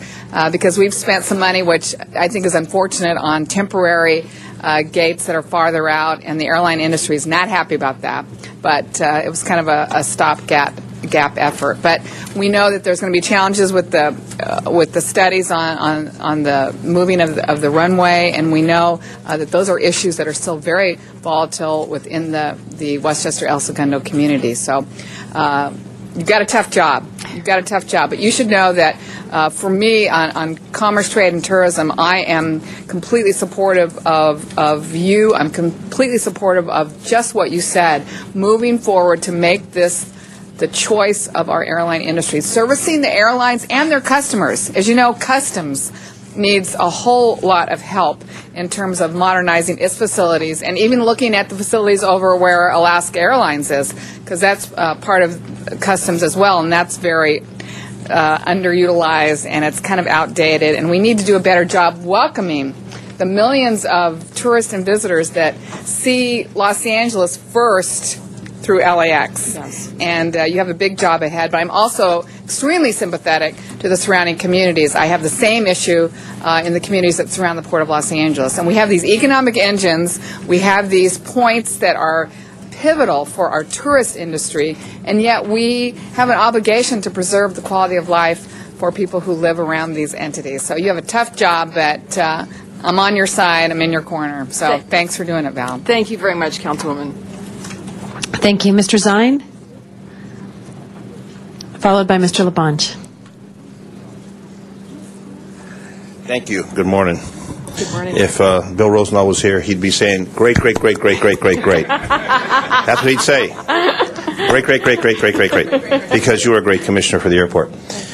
Yesterday, I had lunch with a representative from China Southern and talking about some of the airlines across the globe that don't feel that LAX wants them, that we don't have the welcome mat out. And I know that our trip to Asia, the trade mission, we met with some airline executives, and they were complaining about some of the terminals and the ramps, et cetera, and how we're going to improve that. Just one thing I would suggest is that we do some extension to some of the airlines that serve other parts of the world that aren't coming to LAX with the expansion that's taking, I shouldn't say the expansion, the renovations taking place, and the A380 is going to be coming in. This particular airline is purchasing a few A380s. China Southern, they currently fly to LAX, but there's others that this man was telling me that don't feel welcome. We haven't given them the welcome mat. And I would just offer that suggestion in the future that there's a lot of business that we can bring in A lot of them, he said, they're going to San Francisco. They're not coming to Los Angeles. So I know we don't want to bring in more planes, but we want to, with the A380 coming on board, fewer planes, more passengers, and with the different gates that are going to be established, reduce the number of airplanes coming in, but increase the capacity for the travelers, which helps the economy here. So I would just offer that suggestion. It was interesting that we had lunch yesterday and we were talking about this, and he's been with the airline industry for many, many years, but just that many airlines that he was mentioning that don't fly into LAX, we could reach out with an extension and try and help that. I know the trade mission that we went to Asia, meeting with airline executives, the common feeling was we don't have a state-of-the-art airport. They want that. They want it for the passengers' convenience. I know with all the security issues that come up, but I know that you've made a great blend on that commission, and knowing you from the trip and your passion for helping Los Angeles, I commend you for that, and you've got my support for the continuation on the Airport Commission. So congratulations to you. Thank and you very again, much, in Bill Rosenthal's comments, a great commissioner. Thank you very You much. will. Thank you. Mr. Labange. Thank you very much. Just a couple of questions there on the thing there. How many people now are using Los Angeles International Airport, roughly? About 61 million annual passengers a year. And how many of the 61 million just fly into Los Angeles and then go to another terminal and fly to Phoenix for the Grand Canyon or Las Vegas or some other thing? How many? I think that number is about 45 million. So there's only really, so that's a lot. That's a lot. That's a big Quite transfer. A bit, yes. Yeah, because the point I bring is that the recent trip I took to Mexico City, I met with officials of the airlines there, Aeromexico, and others, and their concern was, because they all want to, try to use whatever facility is best, is the hub relationship that LAX has to the world. We forget about not just the hub. If they're a partner with Qantas, and I don't know if Aeromexico is a partner with Qantas, but if they are, then they come in and then they get off the Qantas flight and get on the Aeromexico flight, and they're, it makes. So that's something I don't know if we all realize the importance of the Los Angeles International Airport is how it relates to that, and also so much freight. How much freight is coming through LAX? I'm not that good on numbers. Right, but it's it's like all right. 47 million annual tons of It's a lot. cargo. It's a lot. It's a lot. It's in the belly of the plane, and we don't realize it's like not like a freight train. There's a passenger train and a freight train. Well, in airlines, they're together. Even though we have separated some facilities on the south end of the airline. So I think we have to educate the public a little about that. How is the noise, and the future of the noise, whether it affects the southern strip of Los Angeles and South LA County, and you mentioned the other cities closer to the airport as well. What is the noise factor on these new planes? The noise factor is theoretically lower. When the A380 was in, I live just on the north side of the airport, and I'm at the 65 decibel level where in Playa del Rey, and we noticed on the north side that it was less noise with the A380, so we're hopeful about that. Right. But there are a lot of concerns now with the southern runway reopened. Some of the neighbors in El Segundo are starting to complain about the noise again because the flights are landing there and taking off. And I've noticed at night the runway, the southern runway, is closed because we're working on the Centerline taxiway, so more aircraft are coming to the north side. And there were nights where I could not even sleep. The traffic was so loud and so noisy. Right. Well, one time when my wife and I lived in Atwater, we lived 2 blocks from the rail line, and you hear the noise. Right. It's one of those challenges. What city in the United States has the best airport? Have you been able to give us some guidance on that? I haven't been to all cities, obviously. I understand Singapore has a wonderful airport, and I've been to the airport in Hong Kong, and Hong Kong's fantastic because the train comes right into to the airport. The old one used to have to go right down and land like right there. I mean, it was right in the center of the city. Right. And I think where Dennis Zine was Southern Airlines in Guangzhou, China, used to land. And then they build these new airports far and out away. They built Los Angeles International Airport far out and away, but in the time the city caught up with it, and it's the challenges that we have now. I stand with Janice Hahn on modernization of this facility. I want to protect neighborhoods as well, but the challenge remains. People will pass us. And 3 things made this city: the water that Mulholland and hardworking people brought to this city, and if it wasn't for water, we wouldn't be here. The Port of Los Angeles, which Phineas Banning helped create, and then Los Angeles International Airport. And those 3 things are extremely important, but you're extremely important right now. So I think, as Janice said, it's important to have your advocacy there, but there's an issue of greater regional good that we have to solve. And I don't know if I still got some time. Is there any discussion about any airfield in southern Orange County or northern San Diego County at all?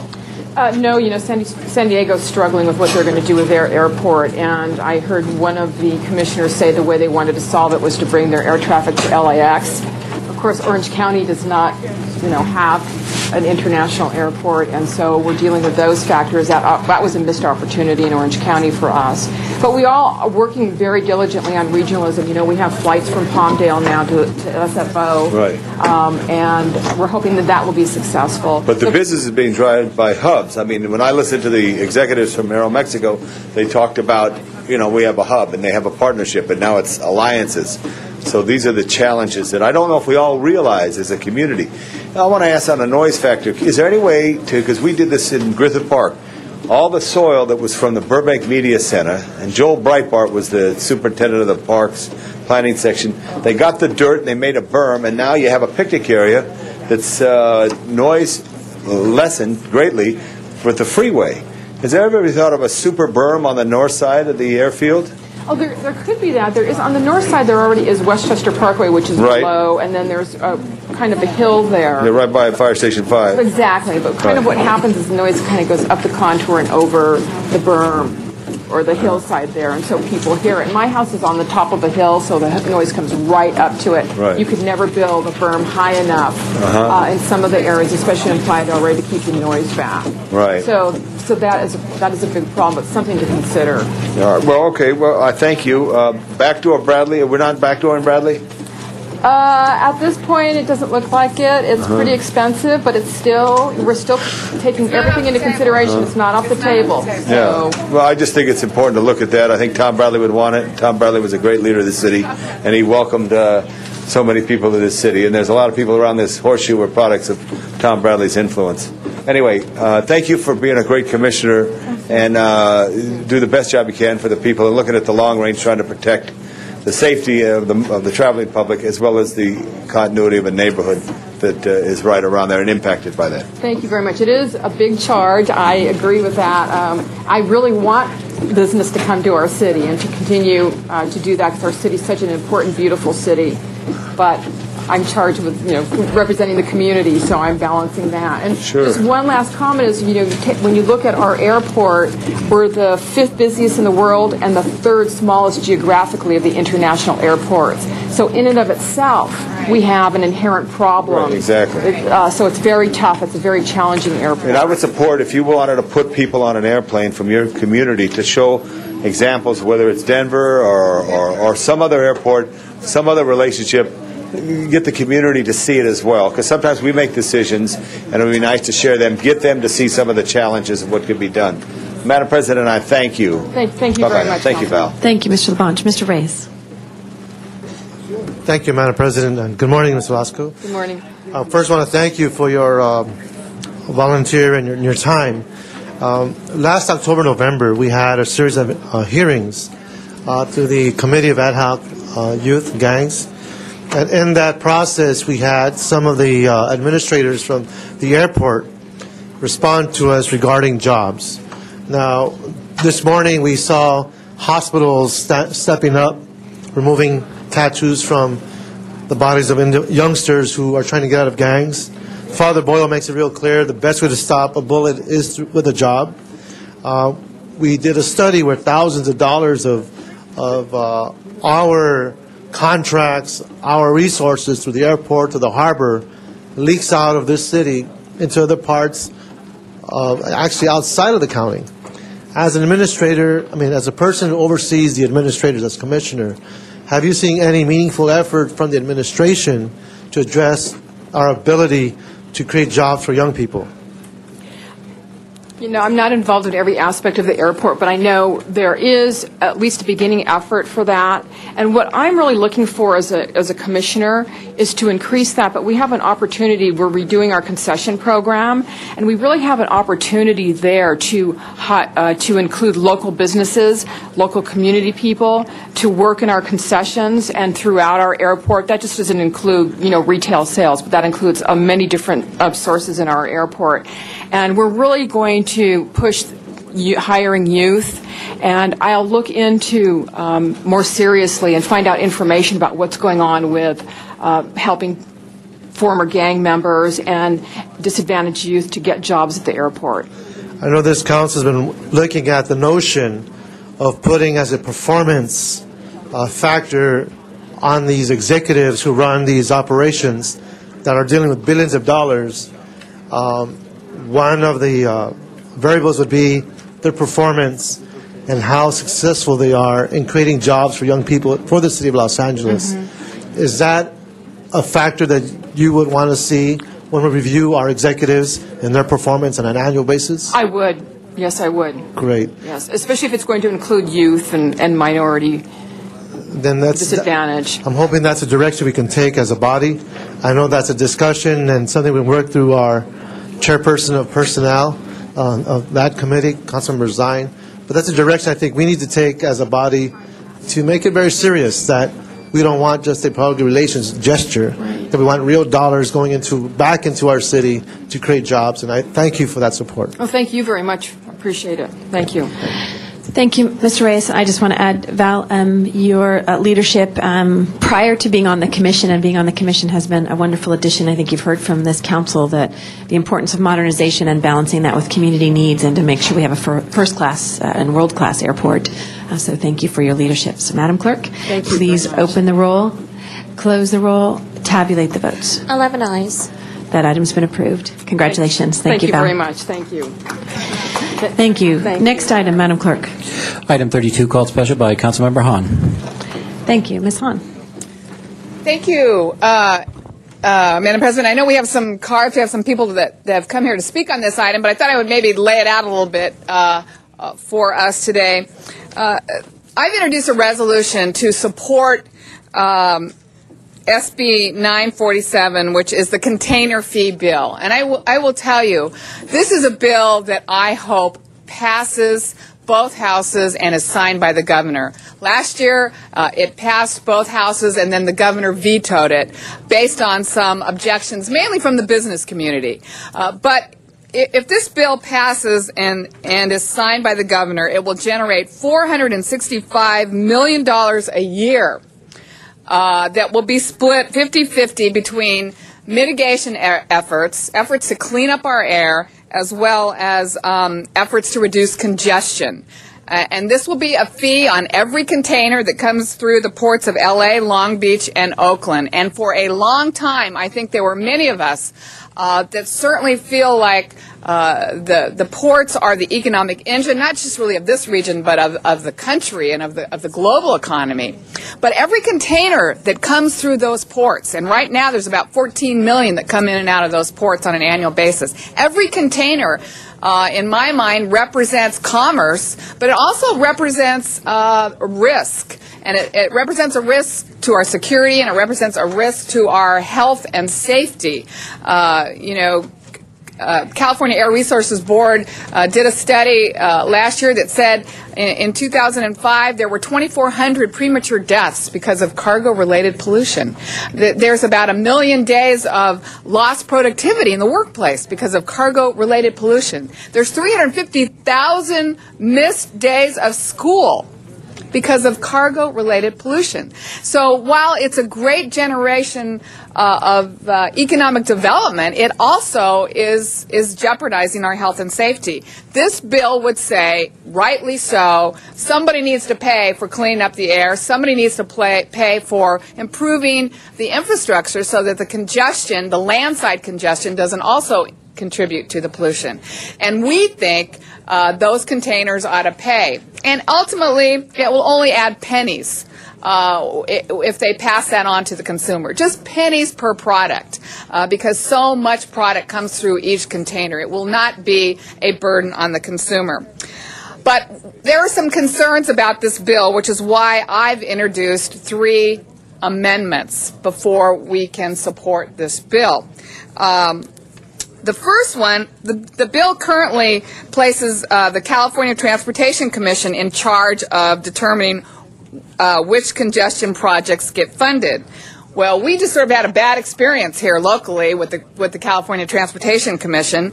Remember how ultimately we didn't get what we wanted, the funding in the 101, the 405, and we had to scramble, we had to re-lobby, we had to really ramp up our efforts because, you know, if Sacramento or Northern California makes the decisions on where that money is going or which projects is funded, we usually come out on the short end. So one of my amendments is that a local entity be responsible for deciding which projects should be funded. One of the examples is the Alameda Corridor Transportation Authority, which would also be expanded to include representatives from Riverside, Orange, San Bernardino counties, and each county's transit authority. That makes a lot of sense, that locally we decide which projects should be funded.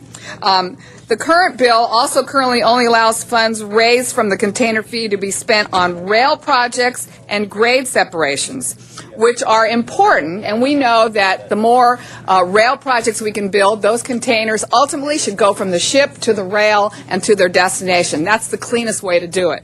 And grade separations really reduce pollution from idling trains, idling cars, idling trucks. But this amendment also feels like some of this funds should be spent on repairing 2 of the distressed bridges right near the ports of Long Beach and Los Angeles, the Gerald Desmond Bridge and the SR 47. Those are important for goods movement, I will tell you. So one of the amendments is that the funds are allowed to be spent on that. Doesn't guarantee that they are, it just says that those bridges would be eligible for funding under this bill. The third amendment is to remove language that would penalize the ports of LA and Long Beach for missing deadlines set out in the San Pedro Bay Clean Air Action Plan. As you remember, a historic agreement between the ports of Long Beach and Los Angeles that set out guidelines, timelines, benchmarks for reducing emissions at the worst polluters in this region, which is Long Beach and Los Angeles. The bill basically says if they don't meet their own guidelines, their own timelines, that they will be penalized and they will lose access to infrastructure funding if they're unable to make these benchmarks. The port has concerns with that. Initially, I had some concerns with that. It seems to me we're penalizing the ports who voluntarily agreed to this Clean Air Action Plan. It doesn't have any teeth right now, so the Coalition for Clean Air says, hey, it's a nice plan, but if there's no teeth to it, how do we know that they're really going to make the efforts to reduce emissions? But we think penalizing them by not giving them access to the very funds that would actually improve the infrastructure, which would help them to get cleaner air, is problematic. So those are the 3 amendments that I have introduced, that we would support this bill if these amendments were in it. I want to support this bill. I want this bill to pass. It is such a step in the right direction to finally have a container fee. So every time we see those containers coming through our ports, we know that each one represents real dollars to clean up our air and real dollars to improve the infrastructure so that good movement is no longer a liability to those who live in and around the port complex. There will be some concerns heard today. And I want to let everybody speak, and then let's talk about how we can maybe get everybody on the same page so that we have a real strong voice in Los Angeles so that Senator Lowenthal will know that our position is strong in support of his bill. Thank you for the extra time. You're welcome. We gave you the 6 minutes since you were the maker of the motion. Thank you. You're only 30 seconds for over. my allotted time. You're right on. Okay, I'd like to call up the following speakers. Martin Schlager from Coalition, Jack Kaiser, Brian Jacobson, and then I'll call the three following that. Ready? Hi, Martin Schlager with the Coalition for Clean Air. Appreciate that impassioned speech. It is how I feel as well. It is an example of the vocal support that you've given this concept. And the reason we're here today is because the Councilwoman continues to push so that the city can be in a supportive position on this bill. That is our ultimate goal here, to have both the city feel comfortable with this bill and also for the bill to have momentum and to have, as you said, the signature of the governor so that this is ultimately the law and we are beginning to make these needed investments. And it's because this bill is the best funding proposal that's been put on the table to date that it is of such concern that we do it right. Okay? Doing it right means bringing this. We are aware of the city's concerns as you've spelled them out in these amendments, and we're not entirely aware of how that resolution looks. And we need some assurance here that those resolutions don't risk either regional or community level support in order to get the City of LA. So we just basically want to bring folks together to be on the same page with a few more details. The detail about the Alameda Corridor Transportation Authority is a new one presented here, wasn't in the latest draft of the amendment. So I think we're getting to those details. We need Lowenthal's feedback, and we're going to be able to get there. And I would just encourage that we take a little bit of time, and time that we have in the assembly process now up in Sacramento, to be able to resolve that and all be on the same page so we can go forward and really win the improvements you're asking for. Thank you so much. Thank you very much. Jack Kaiser, followed by Brian Jacobson, followed by S. David Freeman. Madam President, member of the council, point of small order, I did have an accident, and I want to compliment LA Fire Department Unit 209 for doing a wonderful job. Thank you. Anyway, I'm Jack Kaiser with the LA County Economic Development Corporation. We're watching what's going on with our port complex. We know that we have to do congestion relief. We know that we have to do environmental cleanup. We cannot depend on the federal government. We know that the state government, the bond money, isn't going to go too far. So the Lowenthal bill right now looks like the best way to go. We agree with Councilwoman Hahn's amendments because we think it's a way to go to get local control to make sure we solve our problems. One thing that we like about the Lowenthal bill is we feel it's very, very democratic because containers that go through the ports of LA and Long Beach go to every state, every congressional district in the United States. As the Councilwoman has said, they are America's ports, so America needs to help us clean up our problems. I know there's opposition, but I think we can get around it. We can make the retailers understand that it's not going to kill them. So this is why we want to move ahead with this, and we need to move quickly because every day that we don't take action, there's a little bit more pollution, a little bit more congestion that haunts us. Thank you very much. Thank you very much, Jack. Brian Jacobson, S. David Freeman, and Alex Pugh. Good morning. My name is Brian Jacobson. I'm with the Natural Resources Defense Council. I, too, would also like to express my dissatisfaction with the comments that the Councilmember Hahn just made regarding the bill. It's clear that there is quite a bit of common ground already going into this meeting with respect to what the bill says. Notwithstanding that, though, I think I'd like to take a little bit of time to talk about what the well, we've heard the statistics. They are indeed alarming, and there is indeed a public health crisis and an environmental crisis down at the port. At the same time, and that is the backdrop against which Senator Lowenthal drafted the legislation. And I would like to take this opportunity to remind the Council that Senator Lowenthal, the legislation itself, from its inception, recognizes and acknowledges that there are competing interests down at the port. So, which is why again, right from the inception, there is half of the fee goes to environmental air pollution mitigation, and the other half already goes to infrastructure. So we must keep in mind that the bill itself is not an anti-growth bill. It is a pro-growth bill. All it says, though, is that the growth must be sustainable. It must be green. That is the growth that is funded from these particular fees. So with that in mind, I think we have to that is the basis of our objection to the amendment, specifically with respect to the bridges, because the Gerald Desmond Bridge, as I understand it, and again the information on the bridge actually has been not so easy to determine at this time from the Port of Long Beach, but that's going to increase Tri-Way traffic. It's going to pour more trucks into the local near-dock facilities, and it's going to put more trucks on the highways. And this is not supposed to be a truck bill. Thank you. Thank you. David Freeman. First of all, I'd like to take this opportunity to thank the City Council for giving me the privilege of public service in my 80s. I just wish for all of you the opportunity to continue to be in demand at that stage of your lives. And it's a real privilege, and I just have never had a chance to thank you. Mr. Cardenas especially was the chair of the Oversight Committee at the time.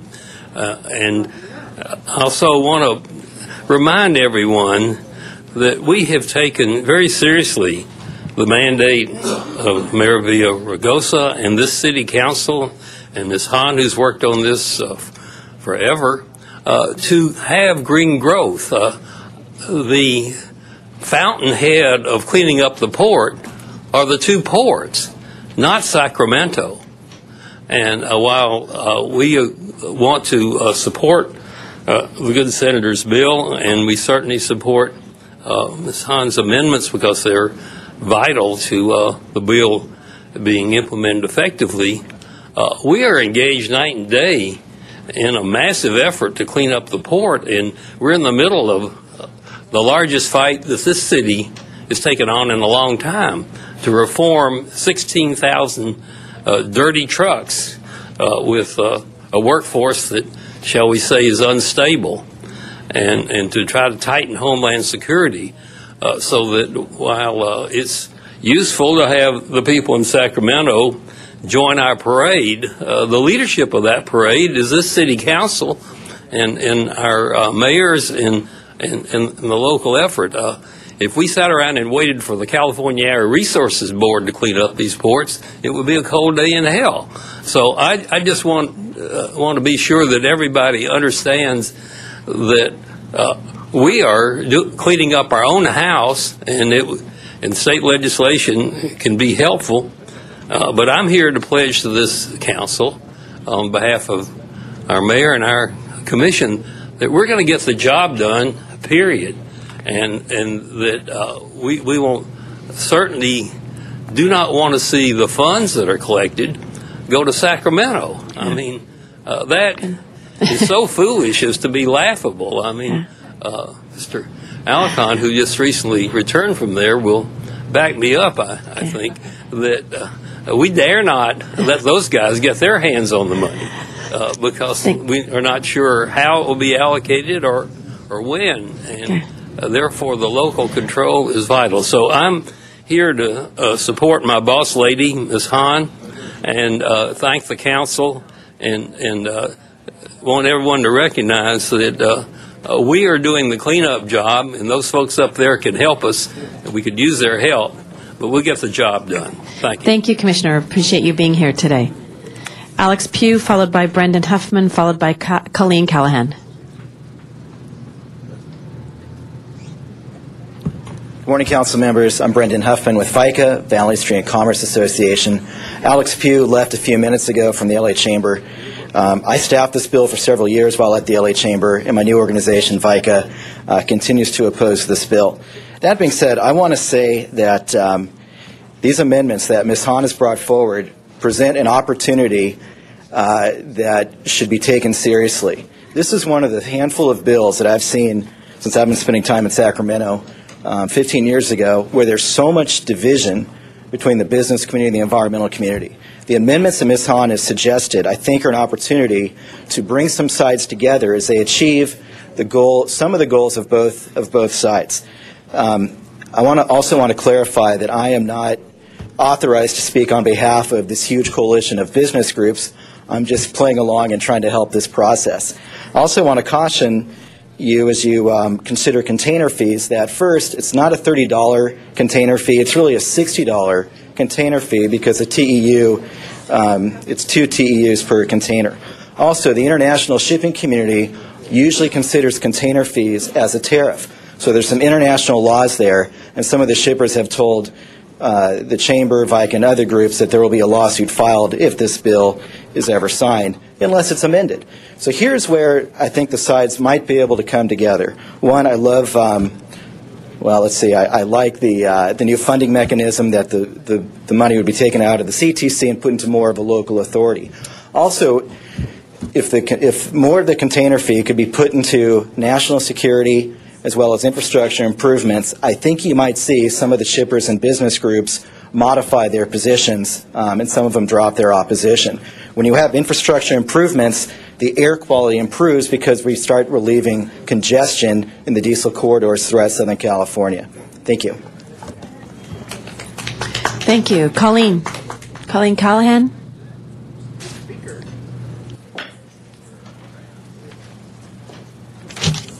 Good morning. Colleen Callahan with the American Lung Association, California. Thank you for the opportunity to speak. I want to specifically thank Councilwoman Hahn for her impassioned speech and her dedication to clean air and green growth. We do appreciate that. It is clear that we have a lot of common ground on this bill. However, we do have some concerns with the amendments. So with all respect, I do just want to address some of those concerns. First of all, I want to state the importance of this bill. The Port Investment Bill is the top public health bill for the American Lung Association California because the bill will find fair and balanced solutions to the crisis, the public health crisis caused by pollution from port operations. So we're firmly committed to ensuring that the funds generated from this bill are directed to air quality mitigation as well as sustainable infrastructure projects such as grade separations and on-dock rail. Currently, the resolution as proposed, or the City Council resolution proposes amendments that would fundamentally alter the purpose of the bill. And so I want to speak to your concern with specifically the accountability of the bill. We do not believe that SB 974 will fundamentally penalize the Port of LA of Long Beach. Rather, we think the bill would provide justifiable accountability for the goals outlined in the Clean Air Action Plan that we support and have worked with the ports and other agencies to support and move forward. And then also, as my colleague from NRDC mentioned, we do have some concerns with the resolution or the amendment to direct funds to distressed bridges. We think that this could lead to funding of major port expansion projects instead of sustainable projects and the prioritization of on-dock rail. So just wanted to mention those concerns, but in general, we were very, very thankful of your support. And look forward to working with you more further. Thank you. Thank you very much. I'd like to acknowledge Mr. Smith, Mr. Labange, and Mr. Cardenas. Thank you, Madam President. I think it's very important to realize that what Ms. Hahn has brought forward are very important amendments. As you heard, the business community and the environmental community come together and say there are issues with this bill that need to be addressed, and we need to take a second look at it.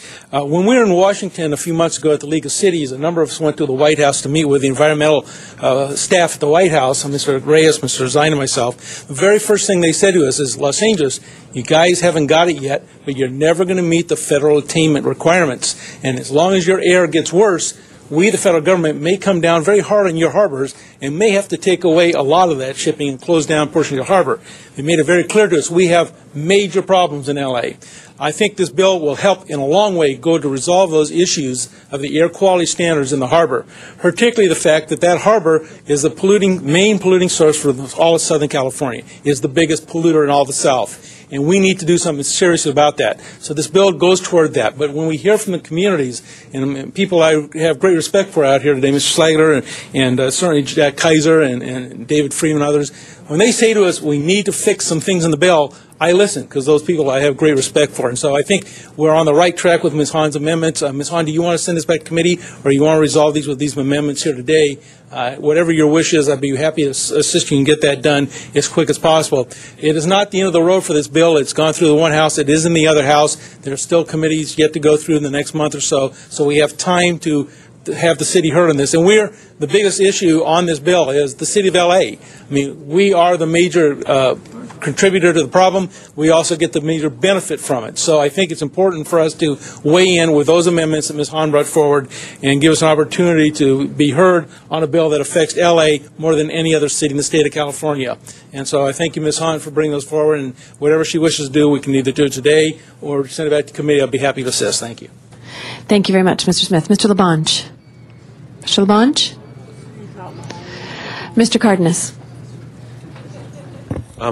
This issue is very important. I want to thank Councilmember Hahn for bringing up the flaws in this legislation, because the fact of the matter is this legislation does not protect the LA Basin in the sense that right now, as the bill stands, if the Port of Los Angeles, that has over 17 million containers a year, were to generate the money off of those 17 million containers, that money doesn't mean that it's going to go like to the city of Los Angeles. Oakland could use a portion of that money. San Francisco could use a portion of that money. And let me remind you, unless it's written in statute, believe me, the boards that control this money will put the money where they choose. This legislation needs to be written in a way that the money generated out of the Port of Los Angeles needs to be utilized for congestion, air issues, and those matters for the port and community of Los Angeles. As Greg Smith said earlier, people might not realize it, but even Washington is saying, you're on thin ice, folks. You need to get your act together. You need to recognize your responsibilities. And if you don't, we will come down on you hard. And then we're going to be sent into a tailspin where the economy is going to be affected. The air is probably not going to get that much better. And we're going to have bigger problems than we have today. So I think it's important that we only support this bill if it's amended, but amended properly. Let me give you an example where people have short memories and they don't want to take care of their responsibilities. When I was in the state legislature, I found out that the Central Valley of California, they have a lot of air quality issues that they need to address. San Francisco, however, that is right there on the ocean where the wind blows conveniently and much of that ends up in the Central Valley, what they produce in air quality issues do not stay within their air basin. Therefore, their air basin requirements are nowhere near what they are in the Central Valley. Yet it's San Francisco that's contributing to a big majority of the problem. But yet they don't have the restrictions on the production of those air quality problems that the Central Valley has. So my point to you is this: we need to make sure that the point source problems are addressed by the point source solutions. If we don't do that, and if this legislation does not have those containments, I can guarantee you this: you will see a tremendous amount of resources to be drawn out of Los Angeles that will not come back to Los Angeles. And the worst part about it, it's not just about local control. It's not just about taking care of our own business. It's about us not being able to address the big problem. For example, if Oakland has 2.5 million containers a year and Los Angeles has 17 million containers a year, I can guarantee you that Oakland is not producing the amount of air problems in Oakland that we have in Los Angeles. But if we generate, say, $100 million and $50 million goes to Oakland, and $50 million stays in Los Angeles, it's going to take longer for us to address the problems in Los Angeles. We need to address the issues now. This bill does have some good effort into it, but it's not appropriate for us to support it unless we make sure that the money stays where the problem is created. Thank you. Mr. LaBonge. Yes. Hey, thank you very much.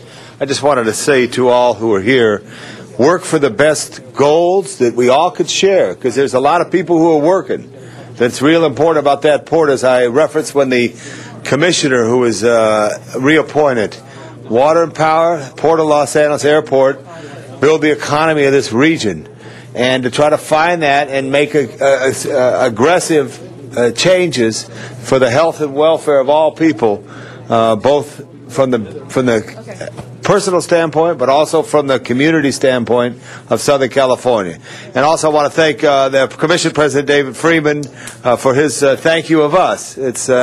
We collectively thank you for serving as a commissioner, but also thank you for thanking us for the opportunity. And I hope to live to be 80 plus too. That would be a big treat. Thank you, Madam President. We hope you do too, Tom. So, Ms. Hahn to close. Thank you. Well, thank you, everyone, for coming down and speaking on this. And it's very gratifying to me that finally we have everyone really understanding the economics of America's port, but also the negative impacts of America's port. And I know there's still some issues with some of the folks that came down here today. And I really believe that we want to support this bill. And I believe Los Angeles is a huge voice in Sacramento on this bill particularly. So what I'd like to do today is send it back to your committee, Greg, if you would agendize it quickly. And then I want everyone, I want the Chamber, I want Jack Kaiser, I'd love to have VICA, Coalition for Clean Air, American Lung Association, all of you with Senator, we probably could get the Senator's staff. Let's sit down, let's all commit the Port of Los Angeles. Let's commit to sit down maybe in this next week and sit around the table one more time to see if we can, exchange ideas, educate each other on our issues, and see if we might not come to maybe a compromise so that we have one strong voice with our environmental community, our business community, and certainly with the ports of Los Angeles and Long Beach. If we could have that one voice on this bill, then I think that would be very powerful. I think that would be very meaningful, and I think it would give it a better chance of not only being passed, but ultimately being signed by our governor. And then, and only then, will we finally take a huge step forward to fixing our infrastructure and cleaning our air as we move forward with the incredible growth that is projected to come to these ports in the next decade. So that's what I would like to do. I'd like to have your support on that. Thank you. So I think that will be the order. Mr. Smith.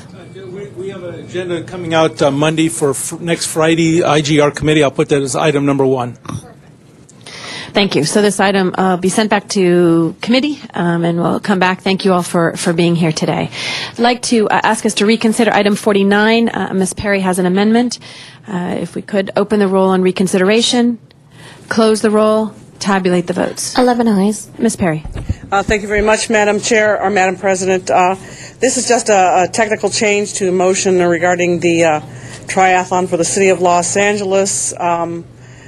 This changes the finish line and the reference to it to a transition area as the participants go into the last leg of this very grueling event. So it's not substantive, it's just a technical change. Seeing no questions on that, Madam Clerk, open the roll, close the roll, tabulate the votes. 11 ayes. Thank you. Next item. Item 34 was called special by Councilmember Alarcon, and an amending motion has been circulated. Yes, Mr. Alarcon? Yes, members, this is obviously aimed at reducing the emissions, which is a very good cause. The legislation, however, specifically eliminates the use of diesel fuel commercial motor vehicles manufactured prior to January 1994. My concern is that there are thousands of truckers who may be driving vehicles that are prior to 1994, and before we eliminate those from the fleet that moves goods from the port to parts throughout the nation, we ought to have a sort of view of what the impact is going to be both economically and socially.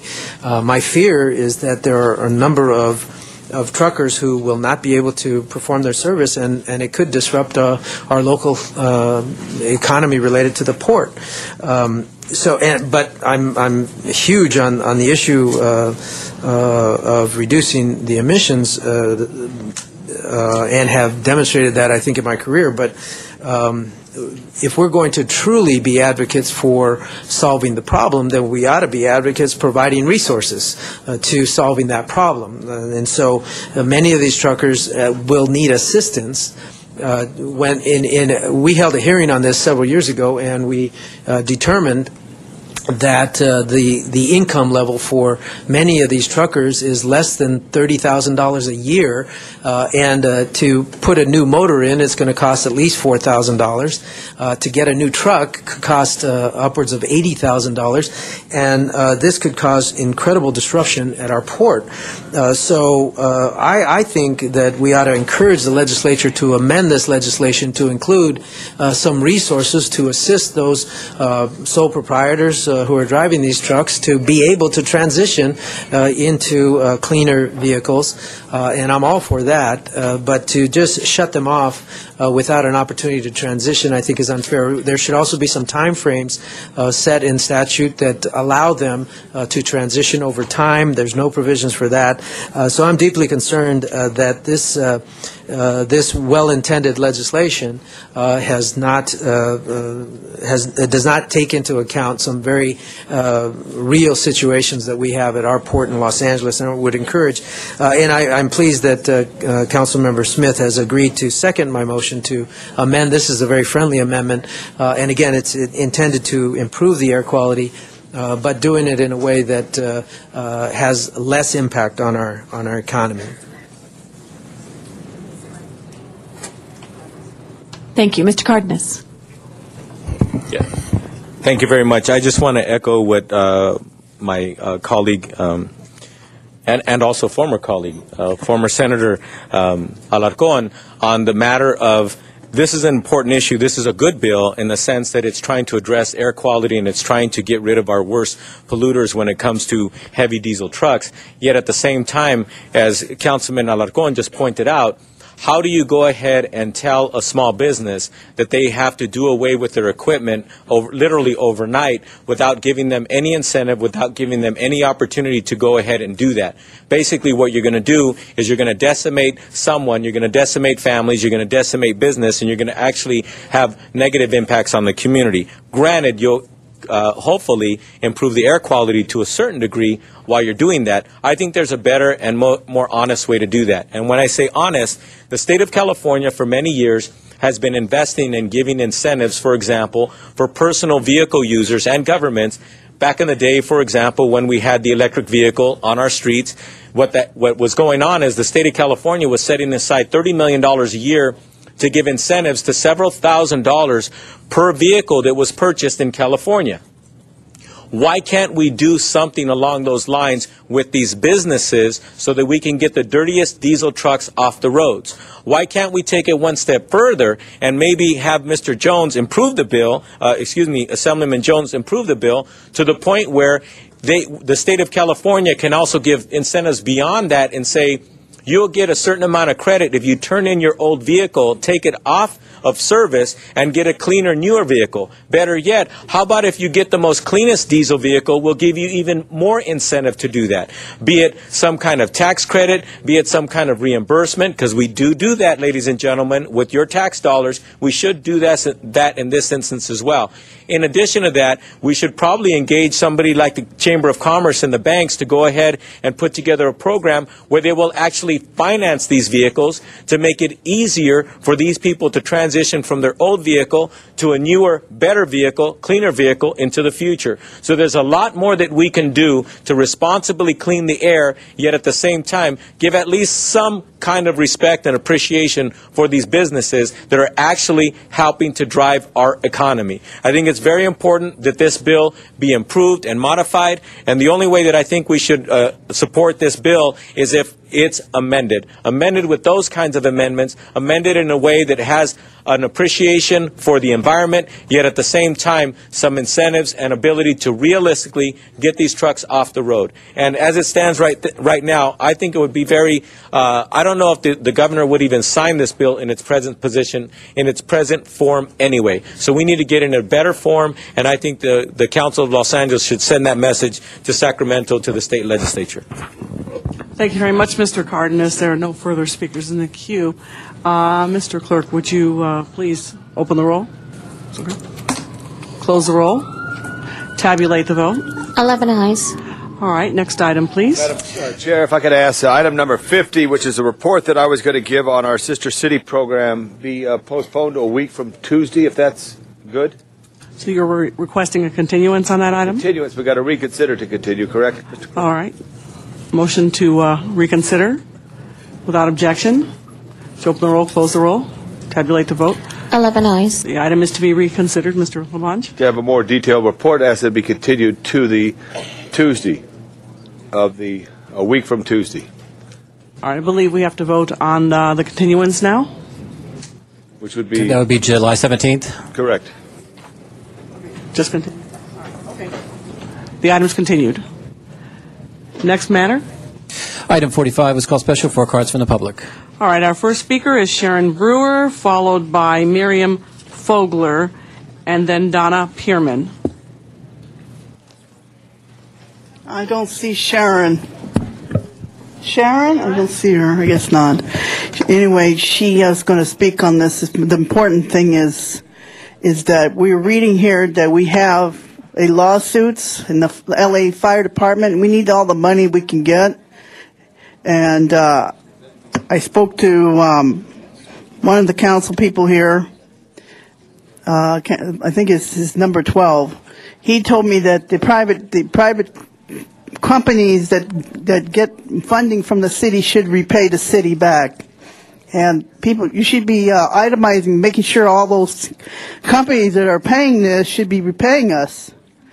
How do you expect to give raises to your city workers who work very hard? You're tree people, you give accommodations, all the city workers and DWP and the LAPD, LA Fire Department. If you want to have good people working for you, you need to pay them good wages, and that means having the callers every year and not wasting our money on these special events. This is a whole waste of time and money, and meantime, we need to also be training our, DWP, who are electrical specialists. It's not an easy job getting up on top of those poles, climbing up those poles. It's very, very hard work. Electrical mechanics, very hard jobs. So we need that money to be acquisited in our city here. We need it to fund our jobs here so that our youth can take over for tomorrow. We're getting older every day, folks. We need people to replace us. Okay?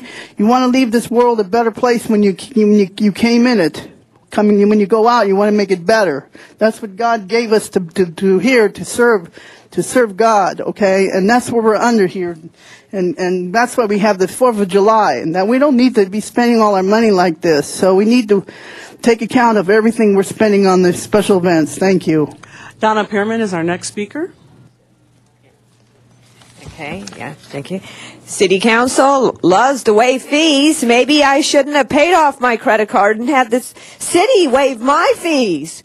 It's not that these particular events are a bad thing this time, but the CRA is taking a lot more from our city, and our city is getting bankrupt. We can no longer afford to waive event fees. We'll have to tell our kids, sorry, CRA took our money, no event, no fun.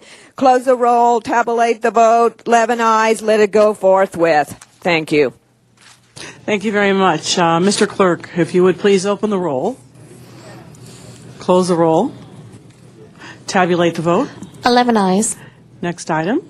Item 52 was called special for cards from the public. Our only speaker on this item is Donna Pearman.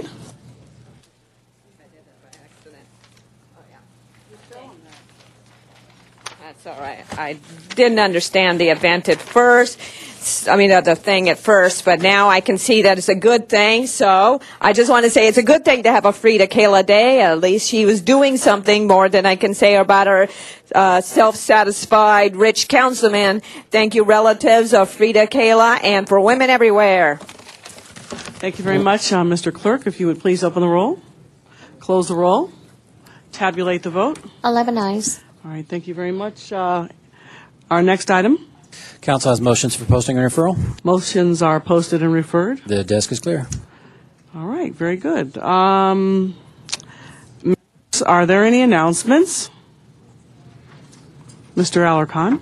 I just want to reiterate about the contest at Bob's Big Boy in Burbank to benefit, hopefully, Holy Cross Tattoo Removal Program. If you want to vote for the Providence Holy Cross Tattoo Removal Program, I think because of my technological weaknesses, I gave the wrong information. So if you can vote by going online at bobs.net.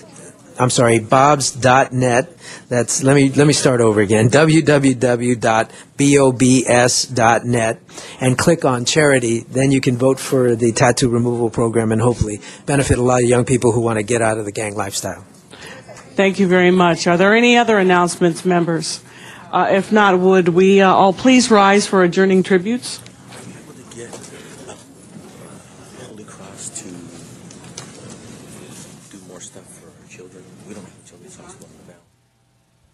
No, I'm sorry. Ms. Hahn, do you have No, I'm sorry. Okay. Any Mr. Parks? Madam President, I'd ask that we adjourn in memory of Elias Blake, who's a former college president who passed away June the 11th in Washington, D.C. at the age of 77. Mr. Blake was a living legend as it relates to education. He was the president of Clark College in Atlanta for 10 years, 77 to 87. A professor, a scholar as an analyst in Washington for more than 15 years with Howard University. In 70, he published a study in which it reflected that 70% of all African Americans with bachelor's degrees or graduate degrees had come from the historical black colleges. This prompted the then President Nixon to pull a meeting together of several college presidents, and they created a major funding stream for higher education and expanded the support of predominantly black colleges. He was instrumental in developing the Upward Bound program that basically educated a number of high school students and directed them into college.